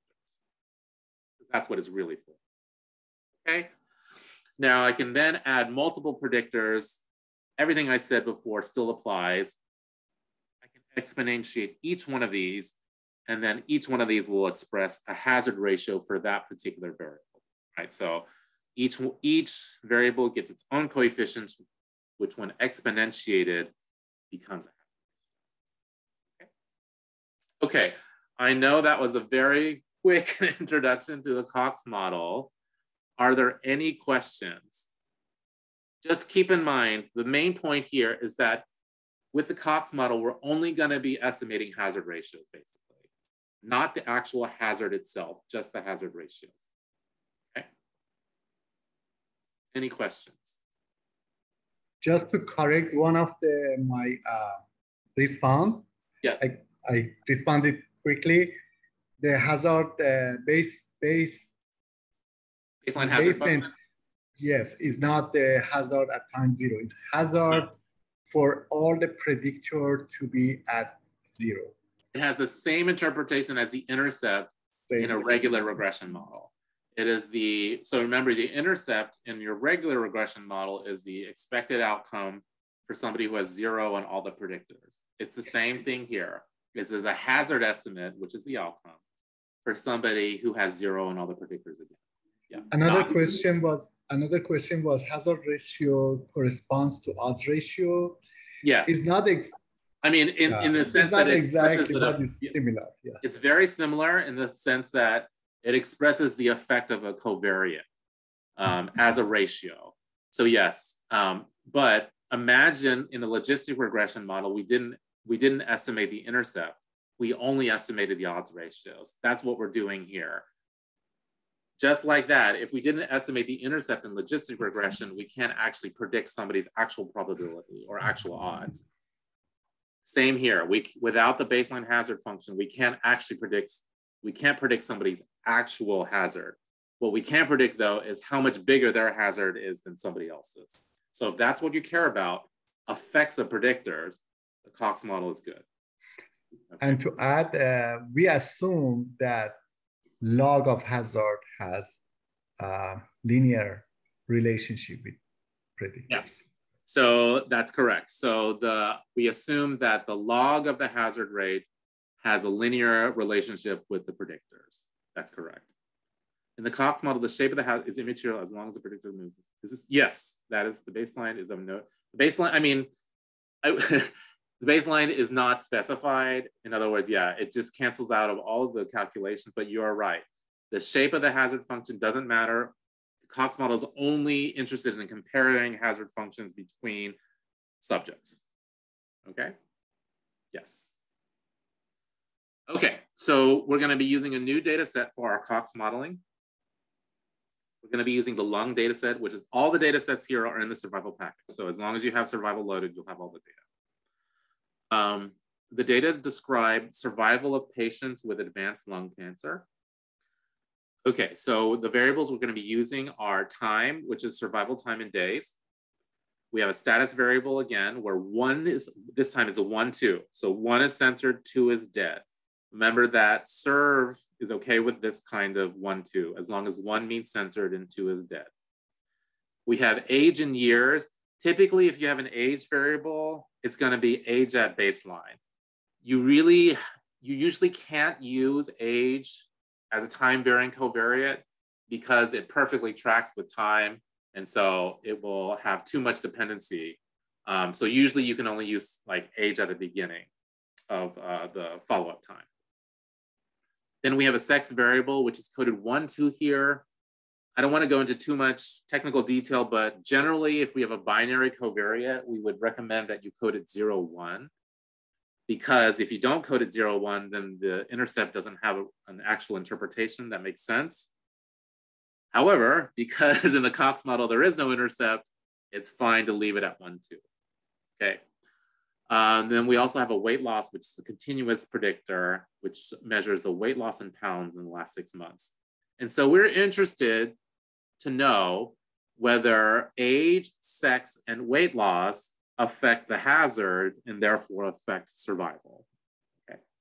And we're going to be using a Cox model to estimate the effects of each of those 3 variables on the hazard. Okay, so to fit the Cox model, you're going to use the Cox pH function from survival. And the first argument is the formula, which is a typical R regression formula. And your typical R regression formula has the outcome on the left of the tilde, and then a series of predictors separated by plus on the right side. I mean, you can also have just one predictor, or you can have a 1, although the 1 here, never mind about the 1. You cannot have a 1 here because there's no intercept. But you could have a single predictor, for instance, if you want. Here's an example, okay? So again, Cox pH is the Cox fitting function in survival. The left side is our serve specification for the outcome. First is the time variable, then the status variable. Tilde, then the predictors, separated by plus. Age, sex, weight loss, comma, then the data set. We're going to save that in a model object here because we can do a lot of other things with this model object. One thing we can do is put it inside summary, and then we'll get a summary of the results. Okay, so this is what you get out of summary. There's a lot to look at here. First is N. This is the number of subjects. And then this is the number of events. Always look at this, all right? Make sure that this is the number of events you expect. For instance, you might have a variable that's coded 0 for the event and 1 for censor. If you didn't catch that, this number will be wrong. So you need to make sure that you have the correct number of events. Always check. Now, these are the 3 predictors. This first column coep are the B's, right? B1, B2, B3. These are the regression coefficients. These are interpreted as log hazard ratios, okay? It's hard to describe, or people have a hard time interpreting log hazard ratios. So in general, you can just look at the sign. If it's positive, that means that increases in this variable increase the hazard. And if it's negative, it means increases in this variable lower the hazard. So older patients or patients who are older at the beginning of follow-up time will generally have a higher hazard. If they have a higher hazard, they will have a lower survival. Similarly, females are 2, males are 1. So females have a lower hazard than males by quite a bit, actually. And similarly, weight loss has maybe a very, very, very small effect. If so, it's positive. Okay, so this is the log hazard ratio, the beads itself. EXP are the hazard ratios, right? So these are usually what most people interpret because their interpretation is very similar to odds ratios. So for instance, for age, we can say that for each additional year of increase of age at baseline, the hazard increases by about 2.03% or so, okay? Or by a factor of 1.0203, right? Then for this one, this is the hazard ratio comparing females to males. For this one, females are in the numerator, males are in the denominator. We would say that females have 60% the hazard that males do. Or we would say that females have a 40% decrease in the hazard compared to males. Since females have a lower hazard than males, we would say that females have better survival. Okay, train your brain to think in the opposite direction, hazard survival. Females have lower hazard, which means they have higher survival. Okay, weight loss again, if it's anything, more weight loss leads to more hazard, but it's questionable whether there's any effect. It's tiny. Okay, so that's the hazard ratios. Then you have the standard error of the original unexponentiated coefficients here. The z-statistic used to test whether the null hypotheses for these coefficients, and then the p-value. So specifically, the test here is whether the coefficient is equal to 0, meaning no change in the log hazard, or whether the hazard ratio is equal to 1. Those are equivalent, right? If you exponentiate 0, you get 1. So this p-value reflects a test of whether these coefficients are equal to 0, or equivalently, whether these exponentiated coefficients are equal to 1. Okay, then you get the confidence interval for the hazard ratio here. So this is the confidence interval for the hazard ratio. So if it contains 1, that will usually mean that P is greater than 0.05. So P is greater than 0.05 for weight loss, and we can see that its hazard ratio, confidence interval, contains 1. Okay.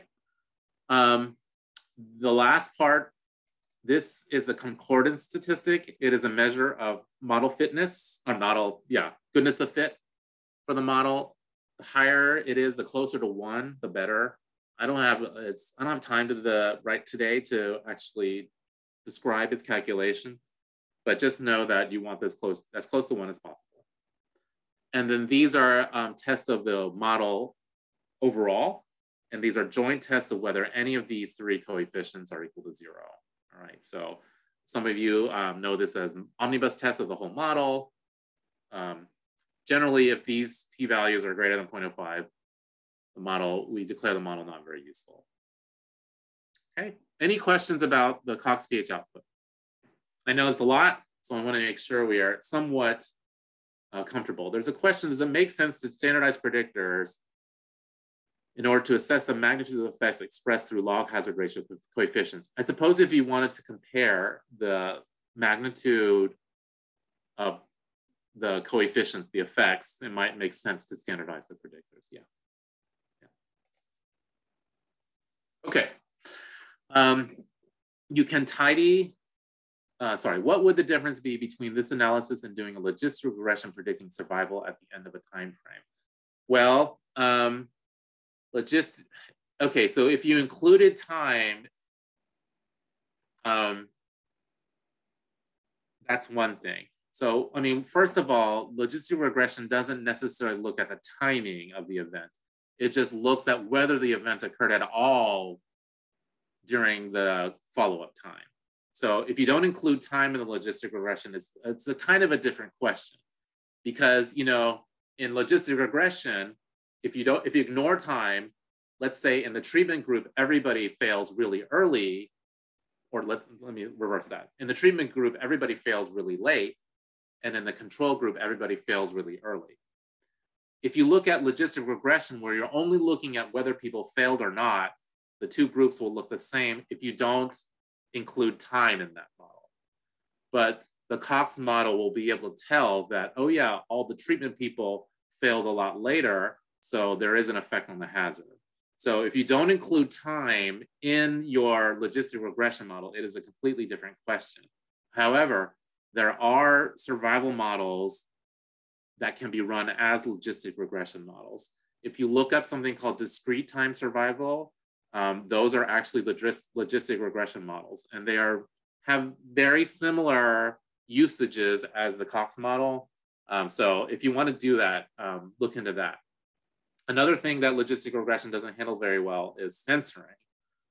You can just say that the person didn't experience the event at the end, but it handles it differently than survival would. So there are definitely some differences there, but there are ways to make logistic regression very similar to survival analysis. And the main way is that you have to include time.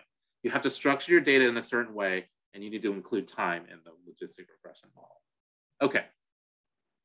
All right, so if you wanted just a really clean table of results, you can put the output of Cox pH inside of tidy. If you say exponentiate equals true, it'll return your hazard ratios and then the confidence intervals for the hazard ratios. So for instance, here, I put lung.cox again is the object returned by Cox pH.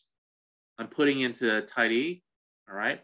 And then results is this table. This table again isn't actually a data frame, right? So these are the columns of the data frame. And you can see that these are the hazard ratios, and I have like their standard errors and their confidence intervals.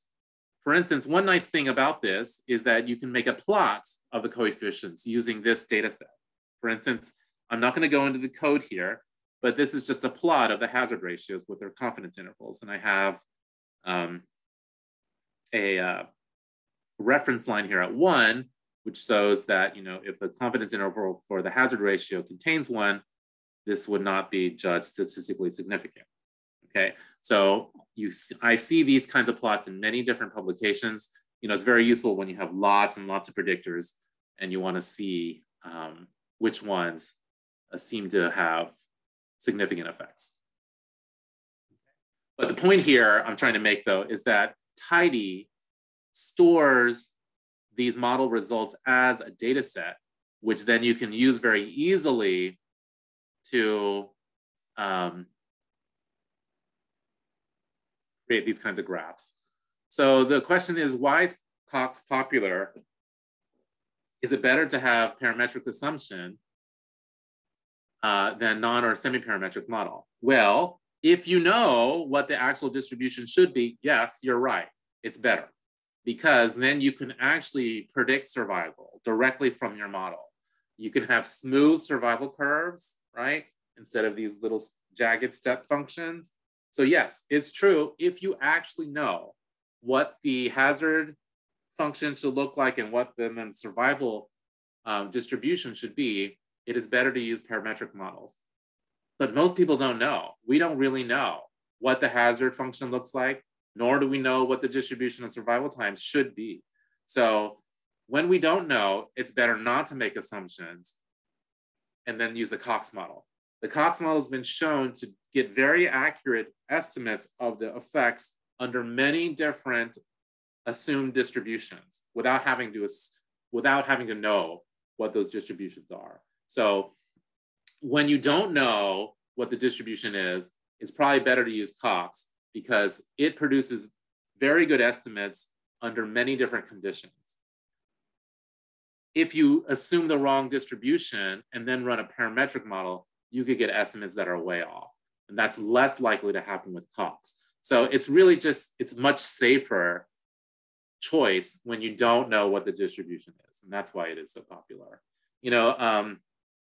A lot of researchers don't have, professional statisticians with them, and they're very uncomfortable, trying to make assumptions about distributions. And so, Cox model is very, very popular in the medical field, and a lot of those, medical researchers don't have statisticians working with them. So I'm sure a lot of them don't want to make these kinds of assumptions. Okay. So I've been talking about how you can't make predictions directly from a Cox model, and that is true. It's still possible to get survival function predictions after running a Cox model, but the way we're doing it is by combining a non-parametric method like Kaplan-Meier with the Cox model. Let me try to explain. So after running this Cox model, you get these hazard ratios, but sometimes you still want to be able to look at a survival curve. Well, as I said, because we don't have an intercept, we don't have the baseline the baseline hazard function in the model, we actually can't directly estimate survival or the hazard. So what people do instead is they use a non-parametric method, kind of like Kaplan-Meier, estimate the baseline survival function. Notice this time I said the baseline survival function, not baseline hazard, but it has a similar interpretation. The baseline survival function is the survival function for somebody with 0 on all the covariates. So it's the survival curve for somebody who has 0 on everything. We can use Kaplan-Meier methods or Kaplan-Meier-like methods to estimate this baseline survival function. Then we can get the survival for somebody who has non-zero covariate values by using this relationship. So we're going to estimate this S0T using Kaplan-Meier, let's say. Then once I have that S0T, I can get the survival function for anybody with any set of covariate values using this relationship right here. I just take that estimated S0T, and then I take it to the power of the exponentiation of the regression coefficients times the covariates and a linear combination of all those. All right, so I estimate this S0T using Kaplan-Meier, and then I plug in my regression coefficients and then my values on all my covariates, and I can get my survival for anybody using this method. But I want to emphasize that the baseline survival estimate does not come at all from the Cox model. It comes from something else like Kaplan-Meier, okay? But then we use that baseline survival and our covariate effects, which are hazard ratios, to be able to predict survival for anybody. Okay, hopefully that made some sense. Okay, because we estimate the survival function non-parametrically, these survival curves that we get after running a Cox model will again be these step functions. Okay, so you can predict survival after a Cox PH model with SURVFit again. But instead of just putting SURV and then like a tilde1 or SURV tilde some grouping variable like we did for Kaplan-Meier estimates, we're now putting our Cox PH object inside of SURVFit. Okay, what I'm doing here, I'm going to recommend you not do, which is don't put anything else. You can do this, but what it will do is it will predict survival for somebody who has the mean value on all the covariates. So remember, our covariates here are age, sex, and weight loss. So what it's doing here is it's predicting survival for somebody who has mean age, mean sex, and mean weight loss, okay? And these are the actual survival estimates. Again, for somebody at the mean on all covariates.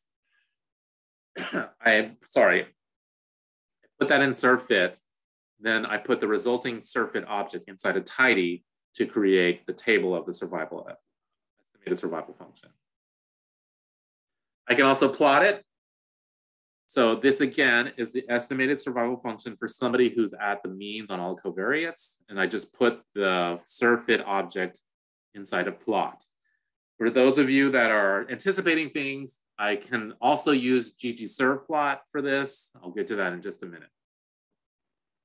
As I said though, I'm not going to recommend that you predict survival for somebody who's at the mean on all covariates, because a lot of times that doesn't actually make sense. If you have a factor variable in your data set, factor variables are categorical variables. So you may have like a 1, 2, 3, 4 for race or ethnicity. And the survival package is literally going to take the mean of that 1, 2, 3, 4 variable. And again, that may make no sense at all. So we recommend that you not predict at the mean of all covariates, but specify values at which to predict. In particular here, it really does not make sense to predict survival at the mean of sex. Instead, let's predict survival separately for the two sexes. So what you do is you create a new data set of covariate values at which you want to predict your survival function, okay? So I'm gonna tell it the covariate values I wanted to use for prediction. So here I'm creating a new data set, I'm calling it plot data. I'm literally just creating it as a data frame. And here I'm saying I want to have the sexes separated. So I want to have one row for sex equals 1, which is male, and one row for sex equals 2, which is female. And then I'm setting age to be the mean age in the data set and weight loss to be the mean weight loss in the data set. So it certainly makes sense to take the mean on continuous variables, but for categorical variables, it may not make sense, okay?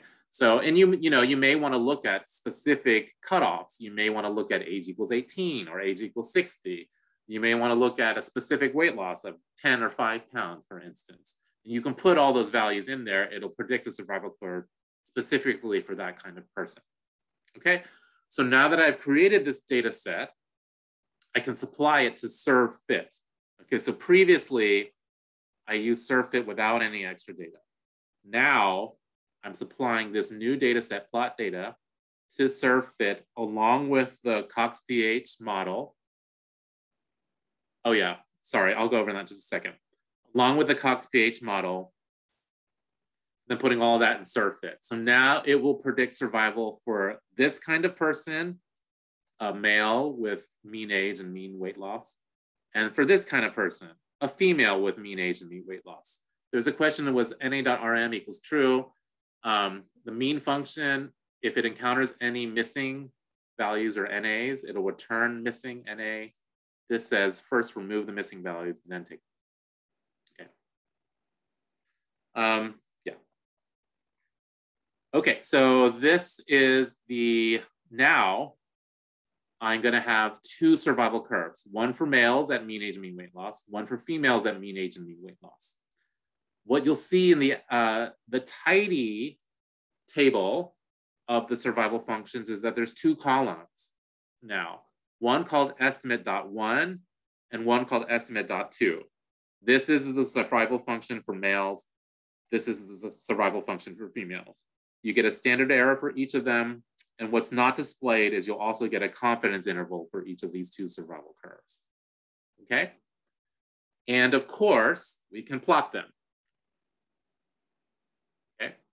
But again, now we have two curves and we want to be able to plot these two curves. So I put the model object returned by SERVFIT in the plot. And again, because there are two curves, I have to ask for confidence intervals and I use colors to differentiate them. But this is predicted survival from a Cox model now, not Kaplan-Meier curves, okay? And again, the red curve is the curve for females. Blue is the curve for males. We know that females have a lower hazard overall, so they have better survival. Again, though, we can use ggsurvplot here because sometimes for me, it's a little hard to see what's going on in these plots. It's a little easier to see it in the ggsurvplot. If you do ggsurvplot, it's gonna look very similar to how we did it before, but there's one new wrinkle. You do have to supply that data set again to ggsurvplot.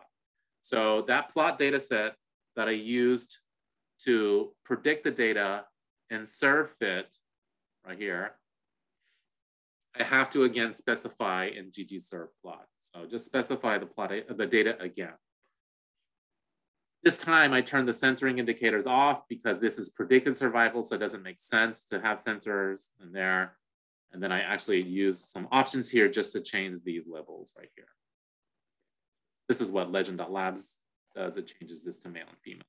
Previously, I think it says straight up 1, 2. But here, this is a nice set of curves. where you can more easily tell that they're probably different, right? For the most part, there's not too much overlap between these two curves. So our expectation might be that there is a significant difference between males and females. If we look at our original output for the Cox model, we can see that the p-value for sex is indeed. So that's why we have more clearly separated curves, because it appears that sex may in fact affect survival. Okay, so remember that the hazard ratio was 0.6, meaning that females have 0.6 the hazard of males, which again means that females have overall better survival than males because the confidence intervals not overlapping is by design. I'm not sure what you mean by design.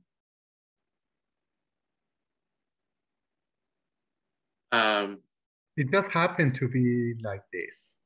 This is the data. These are the confidence intervals, and the data tell us that, well, maybe there's not so easy to tell differences between males and females here, but maybe here, yeah. This is not something I told it to do. It creates 95% confidence intervals based on the data. Also in this example, it was intuitive to visualize gender. How does one visualize continuous predictors like age? Okay, so for something like age, what I would do, sorry, is in my new data set,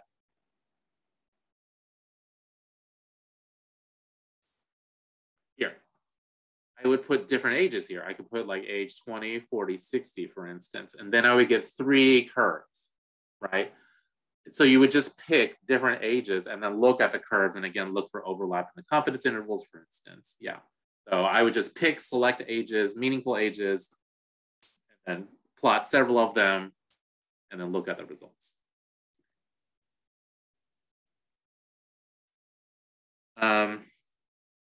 Maybe I can actually do that really. Nah, that might take too long. Never. Okay. All right, so yeah, that's it for plotting predicted survival. Any questions so far about predicted survival, plotting these curves? Remember, the curve itself, the shape of this curve is actually determined by non-parametric estimation of the baseline survival. So something like Kaplan-Meier is being used here to estimate this shape, but then the distance between these two shapes, the distance between these two curves is what is being estimated by the Cox model. But the actual shape of the curve is not being estimated by. Okay, so as we discussed before, the Cox model assumes proportional hazards, and we also discussed that it's important for you to assess this assumption. The y-axis here again is still the probability of survival. So for instance, at time 500, for a female who is at mean age and mean weight loss, we would say that females at mean age and mean weight loss have about a 0.4 probability of surviving beyond 500 days. However, for males at mean age and mean weight loss, males have like a 0.27 probability of surviving beyond past 500 days. Okay, so this is the probability of surviving beyond this many days. Predicted though, now this is predicted. Okay, so as I was saying, you will need to assess the proportional hazards assumption in order for you to have confidence in the validity of your results. There are lots and lots of methods that have been developed to assess the proportional hazards assumptions. Here I'm going to discuss 2 methods that were developed by the authors of the survival package, as they're the easiest to use with this package, and they're good. The first one is a test, and it's a chi-square test based on the Schoenfeld residuals. I do not have time today to go over what the Schoenfeld residuals are. It's kind of a difficult concept to understand, so I'm going to leave that, but just know that it's a kind of residual. So it's some statistic that's calculated after running this Cox model. And we can run a chi-square test on these residuals to test for proportional hazards. the Cox.zph function will perform this test for us. The null hypothesis is that the covariate effect is constant or proportional over time. In other words, the null hypothesis is that this covariate obeys proportional hazards. The alternative is that the covariate effect changes over time, which means that the effect of the covariate is not constant, which means we do not have proportional hazards. Okay, if you run Cox.zph, you'll get a test for each covariate individually and a test for all of them together at once, a joint test. So what I do is I put, again, the object created by Cox.zph the object created by CoxPH. CoxPH is the Cox fitting function. It produced this object, lung.cox. That object I put inside of Cox.zph to do the chi-square test of proportional hazards. Okay, here we see the individual tests and the global tests. None of these have really low p-values.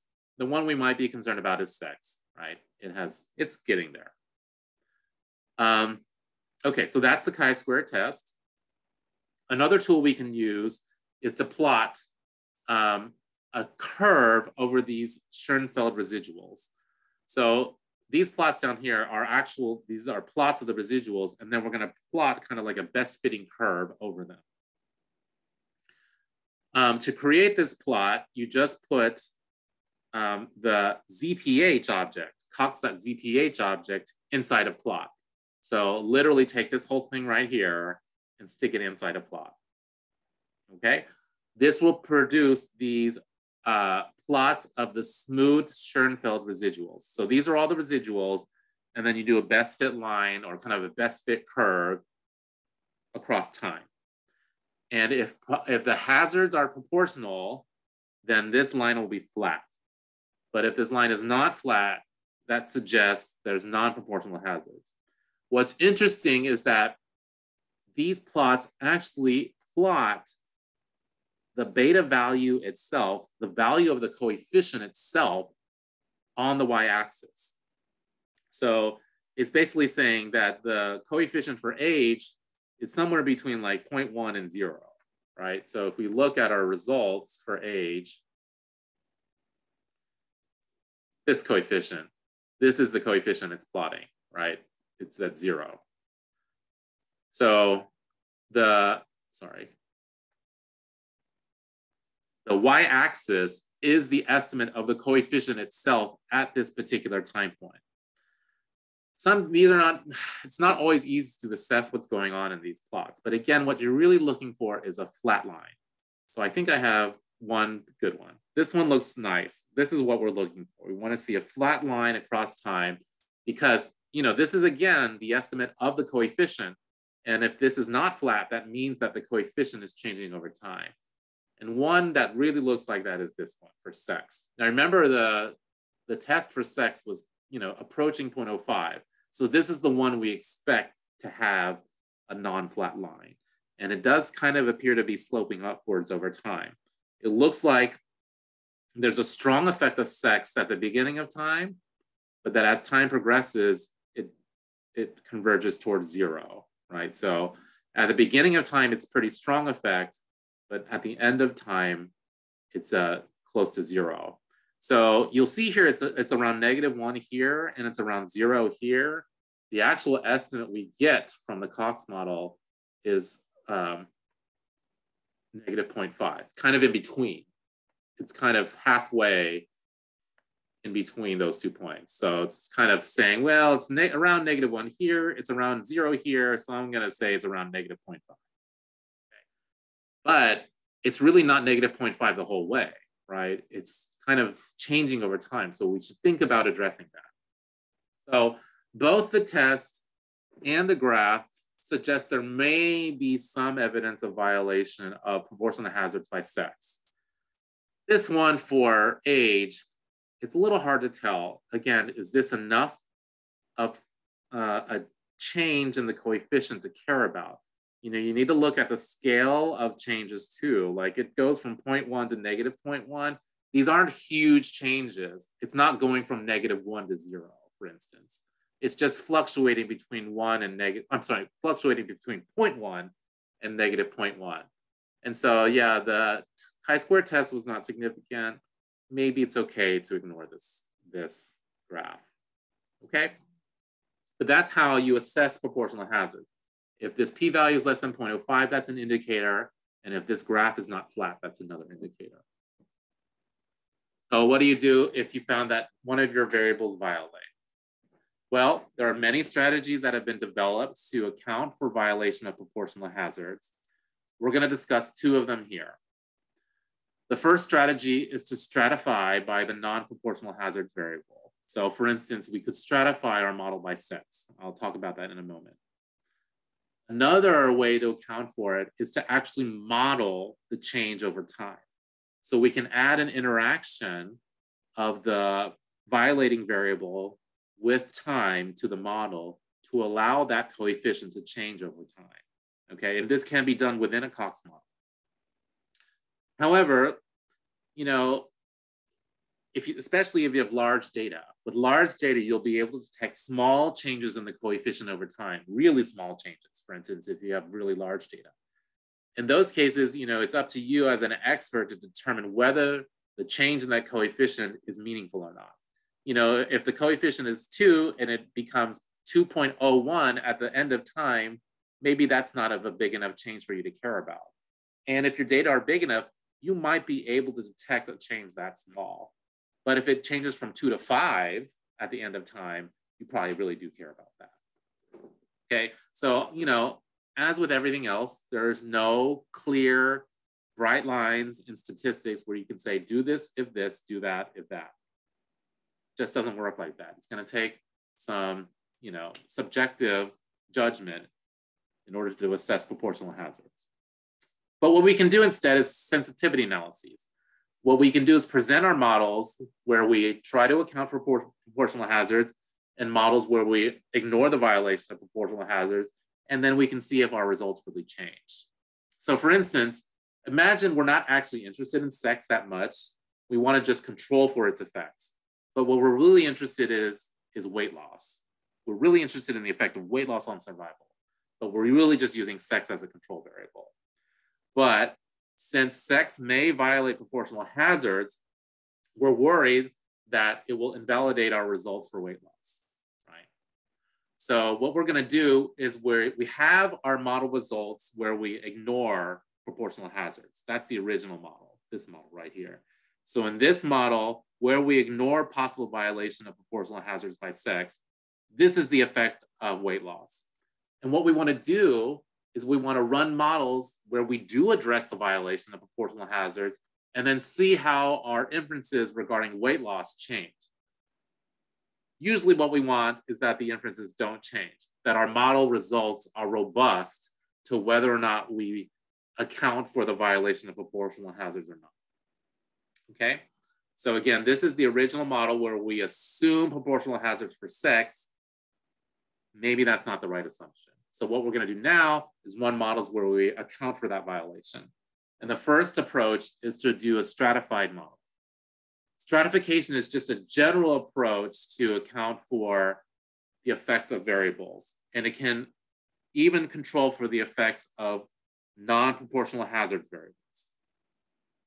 The drawback of this approach is that you will not get an effect estimated for this variable. You won't have any sort of coefficient estimated. So if I needed to know the effect of sex, this might not be the best way. But again, if I only am using sex as a control variable, I don't care about its coefficient, this is perfectly fine.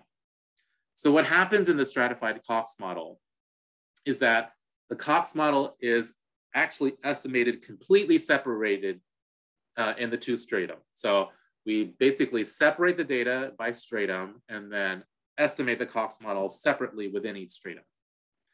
Then, another thing, a very important thing, is that the baseline hazard function is allowed to be different across strata. I know this sounds weird since we don't actually specify the baseline hazard, but what this really means is that it's allowed to be different we're not assuming that it's the same. We're not assuming that it's the same. And by not assuming the baseline hazard is the same across strata, this allows for non-proportional effects of that variable. Okay, so stratification is just a very general way to control for the effect of any kind of variable. Instead, you can stratify by that variable and it'll control for any kind of effects that it has. Okay. Then once we estimate it separately across strata, then we put all the results together, we average them, and we present one set of coefficients. Okay. So here I want to stratify by sex. It's very simple. All you do is put sex within strata inside the parentheses in the model formula. So the only thing I've done is put sex within strata here. That's it. Then what it will do is it will split the data by sex, run the Cox model in each model, not assuming the baseline hazard is the same between those two groups, and then it will average the coefficients together. Okay, so these are the average coefficients between the two sexes. And again, we really want to see if our inferences regarding weight loss have changed. And really they haven't. So weight loss, if anything, has a very, very small effect, tiny, and its p-value is not very significant. The confidence interval, we can't tell if it's above 1 or below 1. Everything is basically the same. Confidence interval has below 1 and above 1. P-value is very close to 1. Effects are all tiny. So in this case, it doesn't really matter whether we account for the violation of proportional hazards by sex in the model or we don't, at least with regard to our inferences regarding weight loss. Okay, so this is one approach. This is the approach where we stratify. Notice that we don't have any sex effect in this model, right? But we do have age and weight loss effects. So for those of you that have a violating variable where that variable is just a control variable, this might be a good strategy for you. Would stratification be more or less the same as random effects introduced in the model? Let me think about that. So stratification is you can.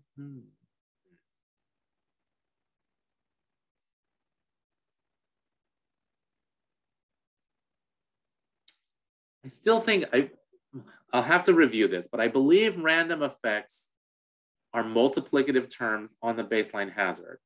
So the baseline hazard, I think, is still constrained to have the same shape with random effects, but it's going to be, kind of higher or lower, overall elevated or overall lower, but overall the same shape. Stratification actually says the shape of the hazard can be completely different between the strata. So I think the answer to your question is no. Yeah. Okay. The second way to account for violation of proportional hazard is to actually model the change in that coefficient over time. This is basically like adding an interaction of time to the model, okay? Now, for those of you that know about interactions, you might have learned that you can usually add an interaction by just multiplying the two variables together and then adding that product term to the model. You can't do that here. You actually cannot do this in survival data. You can't just multiply the terms together and then add it. It just doesn't work that way. You can only do it if your data are structured in a very special way. And if you want to do that, see this function called survsplit in the survival package. Otherwise, don't even bother to try to do this multiplication. Instead, we're gonna recommend that you use this TT function, which stands for time transform. Because if you try to manually create this interaction term yourself by multiplication, you'll probably screw it up. So just be careful. Instead, use TT.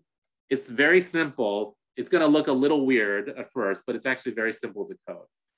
So to use this, first, in the model formula, you want to put the variable itself and then the variable inside of TT. So I have sex by itself and sex within TT here. Then I have to define the TT function, okay? inside of Cox pH. So it's also inside of Cox pH, I put TT equals, and always start it out just like this, like I have it highlighted. Always start out the definition, TT equals function x comma t comma dot dot dot. Just copy and paste that every time. After that, though, is where you specify how the covariate changes with time. This is very flexible in that it allows the covariate to change with different functions of time. So for instance, if you want to allow the coefficient to just gradually increase or gradually decrease over time, you do x star t. If you want it to change with magnitudes of time, so for instance, every time time doubles, if you use log 2, for instance, then you could do x times log t. Or if you think that it just suddenly changes after some threshold of time, like it has one value before time 100 and one value after time 100, you could do something like this, all right, where it says the coefficient takes on a value depending on whether time is greater than or less than 100, okay? All of these are possible. There is many, you know, you can basically put anything you can think of where you believe how the coefficient changes with time, okay? For the purposes of this workshop, I'm only going to be using the linear time functional form right here, okay? Because in particular, it matches that picture we saw earlier, right? This picture kind of suggests that the effect of sex is changing linearly over time. It's kind of gradually going towards 0. So we're modeling that with this specification, all of this here, okay? Sex, TT sex, and then the definition of TT right here. That's all you need. Then I run that in Cox. Here's the output. So we have 2 terms here, one term for sex and one term for TT sex. This sex term, this is the effect of sex at time equals 0. And then this is the change in the sex effect for each additional unit of time because I did it this way. So the interpretation of this TT sex is going to depend on how you coded time here, or the time function. All right. So this is a linear effect of time on the sex variable. And you can see that these estimates actually match this picture really closely. So again, this is the effect of sex at time equals 0. And it's saying it should be about negative 0.94. Look at the graph. It's right around there, right around negative 0.94 right here. So these estimates match this graph pretty closely. All right. And so this is a test of whether that coefficient seems to be changing linearly with time. And again, it's kind of borderline. It's not clear. And this actually coincides with the p-value from Cox.zph too, right? 1. So some people actually skip the Cox.zph test and go directly here. And this test right here is sometimes used as a test of proportional hazards as well. So not only is it a test of proportional hazards, it's also the fix for it if you happen to detect it, all right? But overall here, sex may or may not be violating proportional hazards. Again, though, what we're really interested in is whether the effect of weight loss changes when we do these different models. And in all cases, the effect of weight loss still seems to still be more or less the same, very small, can't tell the direction. Okay. Any questions about this, about how we assessed the proportional hazards assumption? Yeah. They ask about the interaction term. Yeah. Interaction term, I explained, is just another variable, like other variable. If you have time varying covariate, yes, with one of those variable, then you have to adjust for interaction as well. Yes. So yeah, interaction terms in general are just product terms, and interactions allow the effect of one variable to depend on the other variable. So a lot of times this is known as moderation or effect modification. So for instance, if we have treatment and gender and we interact them, we're saying that we're allowing the effect of treatment to depend on gender. Here, we're interacting sex with time. So here we're saying we're allowing the effect of sex to change with time. The problem here is that you can't form this interaction simply by multiplying sex with your time variable. That will absolutely be wrong unless you have your data structured in a very special way like this.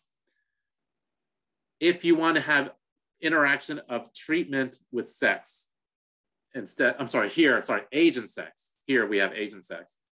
I could just simply use those, the product of those two terms and enter that as another variable. It's specifically, you cannot interact it with time just by multiplying it. So yeah, any other two covariates you can interact just by multiplying them together, okay?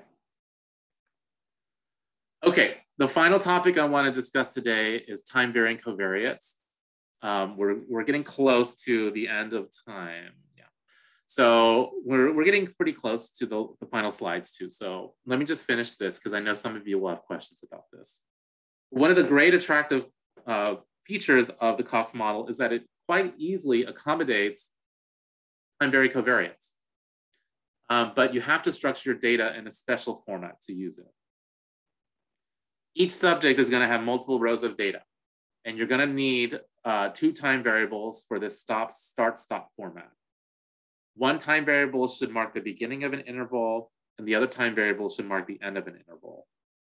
The status variable records the event status at the end of each interval, okay? So if you have single event data like death, the only time this event can be a 1, or it should be recording an event, is at the last interval, right? Every interval before that should not have the event occur, otherwise that subject has to leave. You know, subjects leave once they experience the event. So generally for multiple rows, if it's a single event data, the event will only be in the last row, if at all.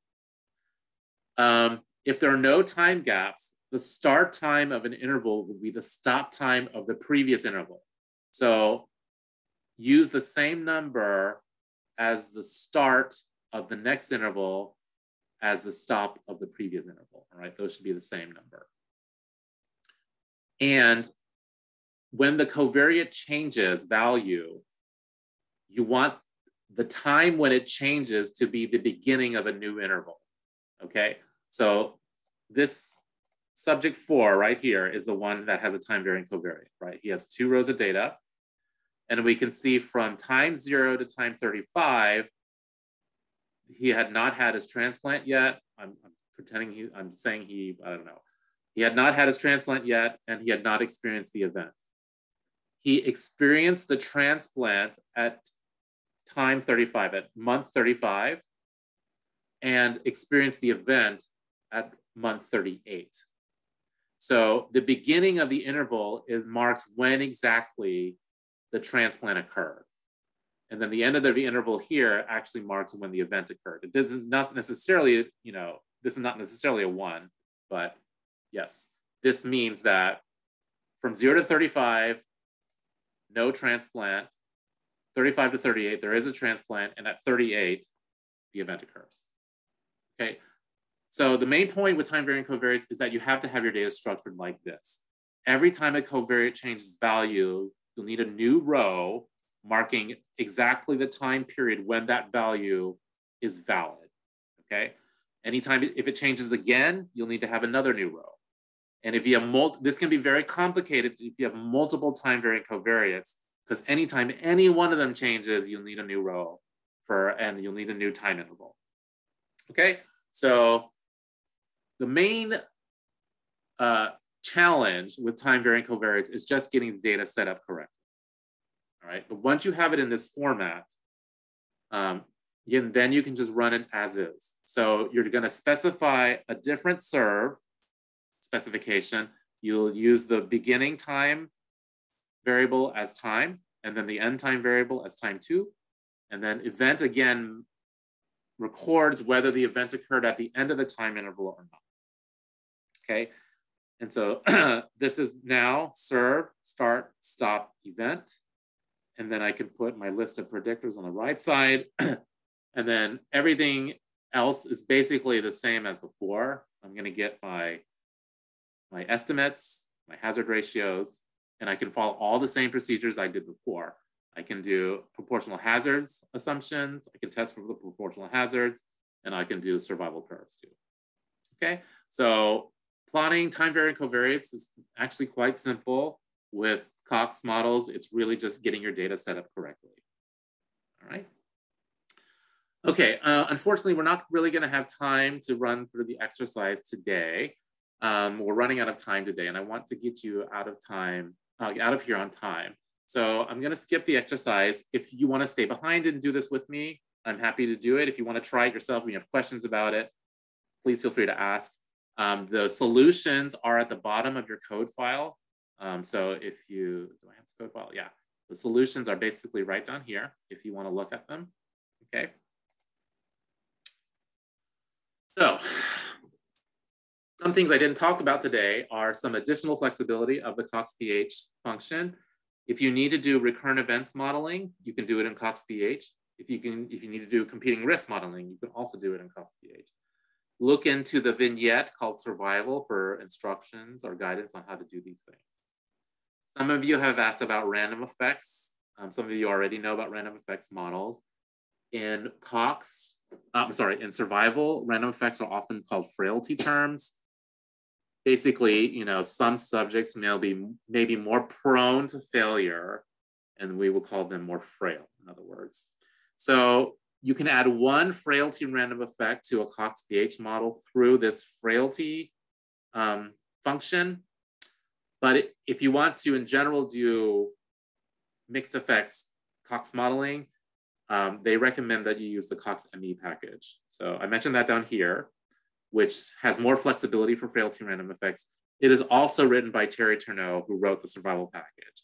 So it'll have very similar syntax, probably be able to use a lot of the same functions. So if you're gonna do a lot of random effects modeling, look into Cox-ME. There's also robust and cluster robust variance estimation. Look at the robust and cluster options in Cox-PH. And then finally, if you have weights, you can also add those to the model. And they might be treated as frequency weights or as sampling weights.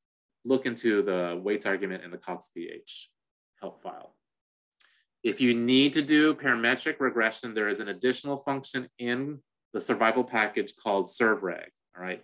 Remember that Cox-PH is semi-parametric, SurvReg is the parametric survival.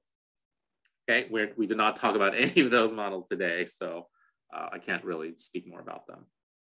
Finally, for references, the survival package has some of the best vignettes of any R package out there. I'm really not kidding. So for instance, the vignette for survival itself, you just put in vignette, survival, then it will open up this PDF. You can see that it's written by Terry Turneau himself, the author of the package and an expert in the field. And it's a really nicely written tutorial on how to use the package. So this is one of the main references for anybody using survival, but actually survival has quite a few vignettes.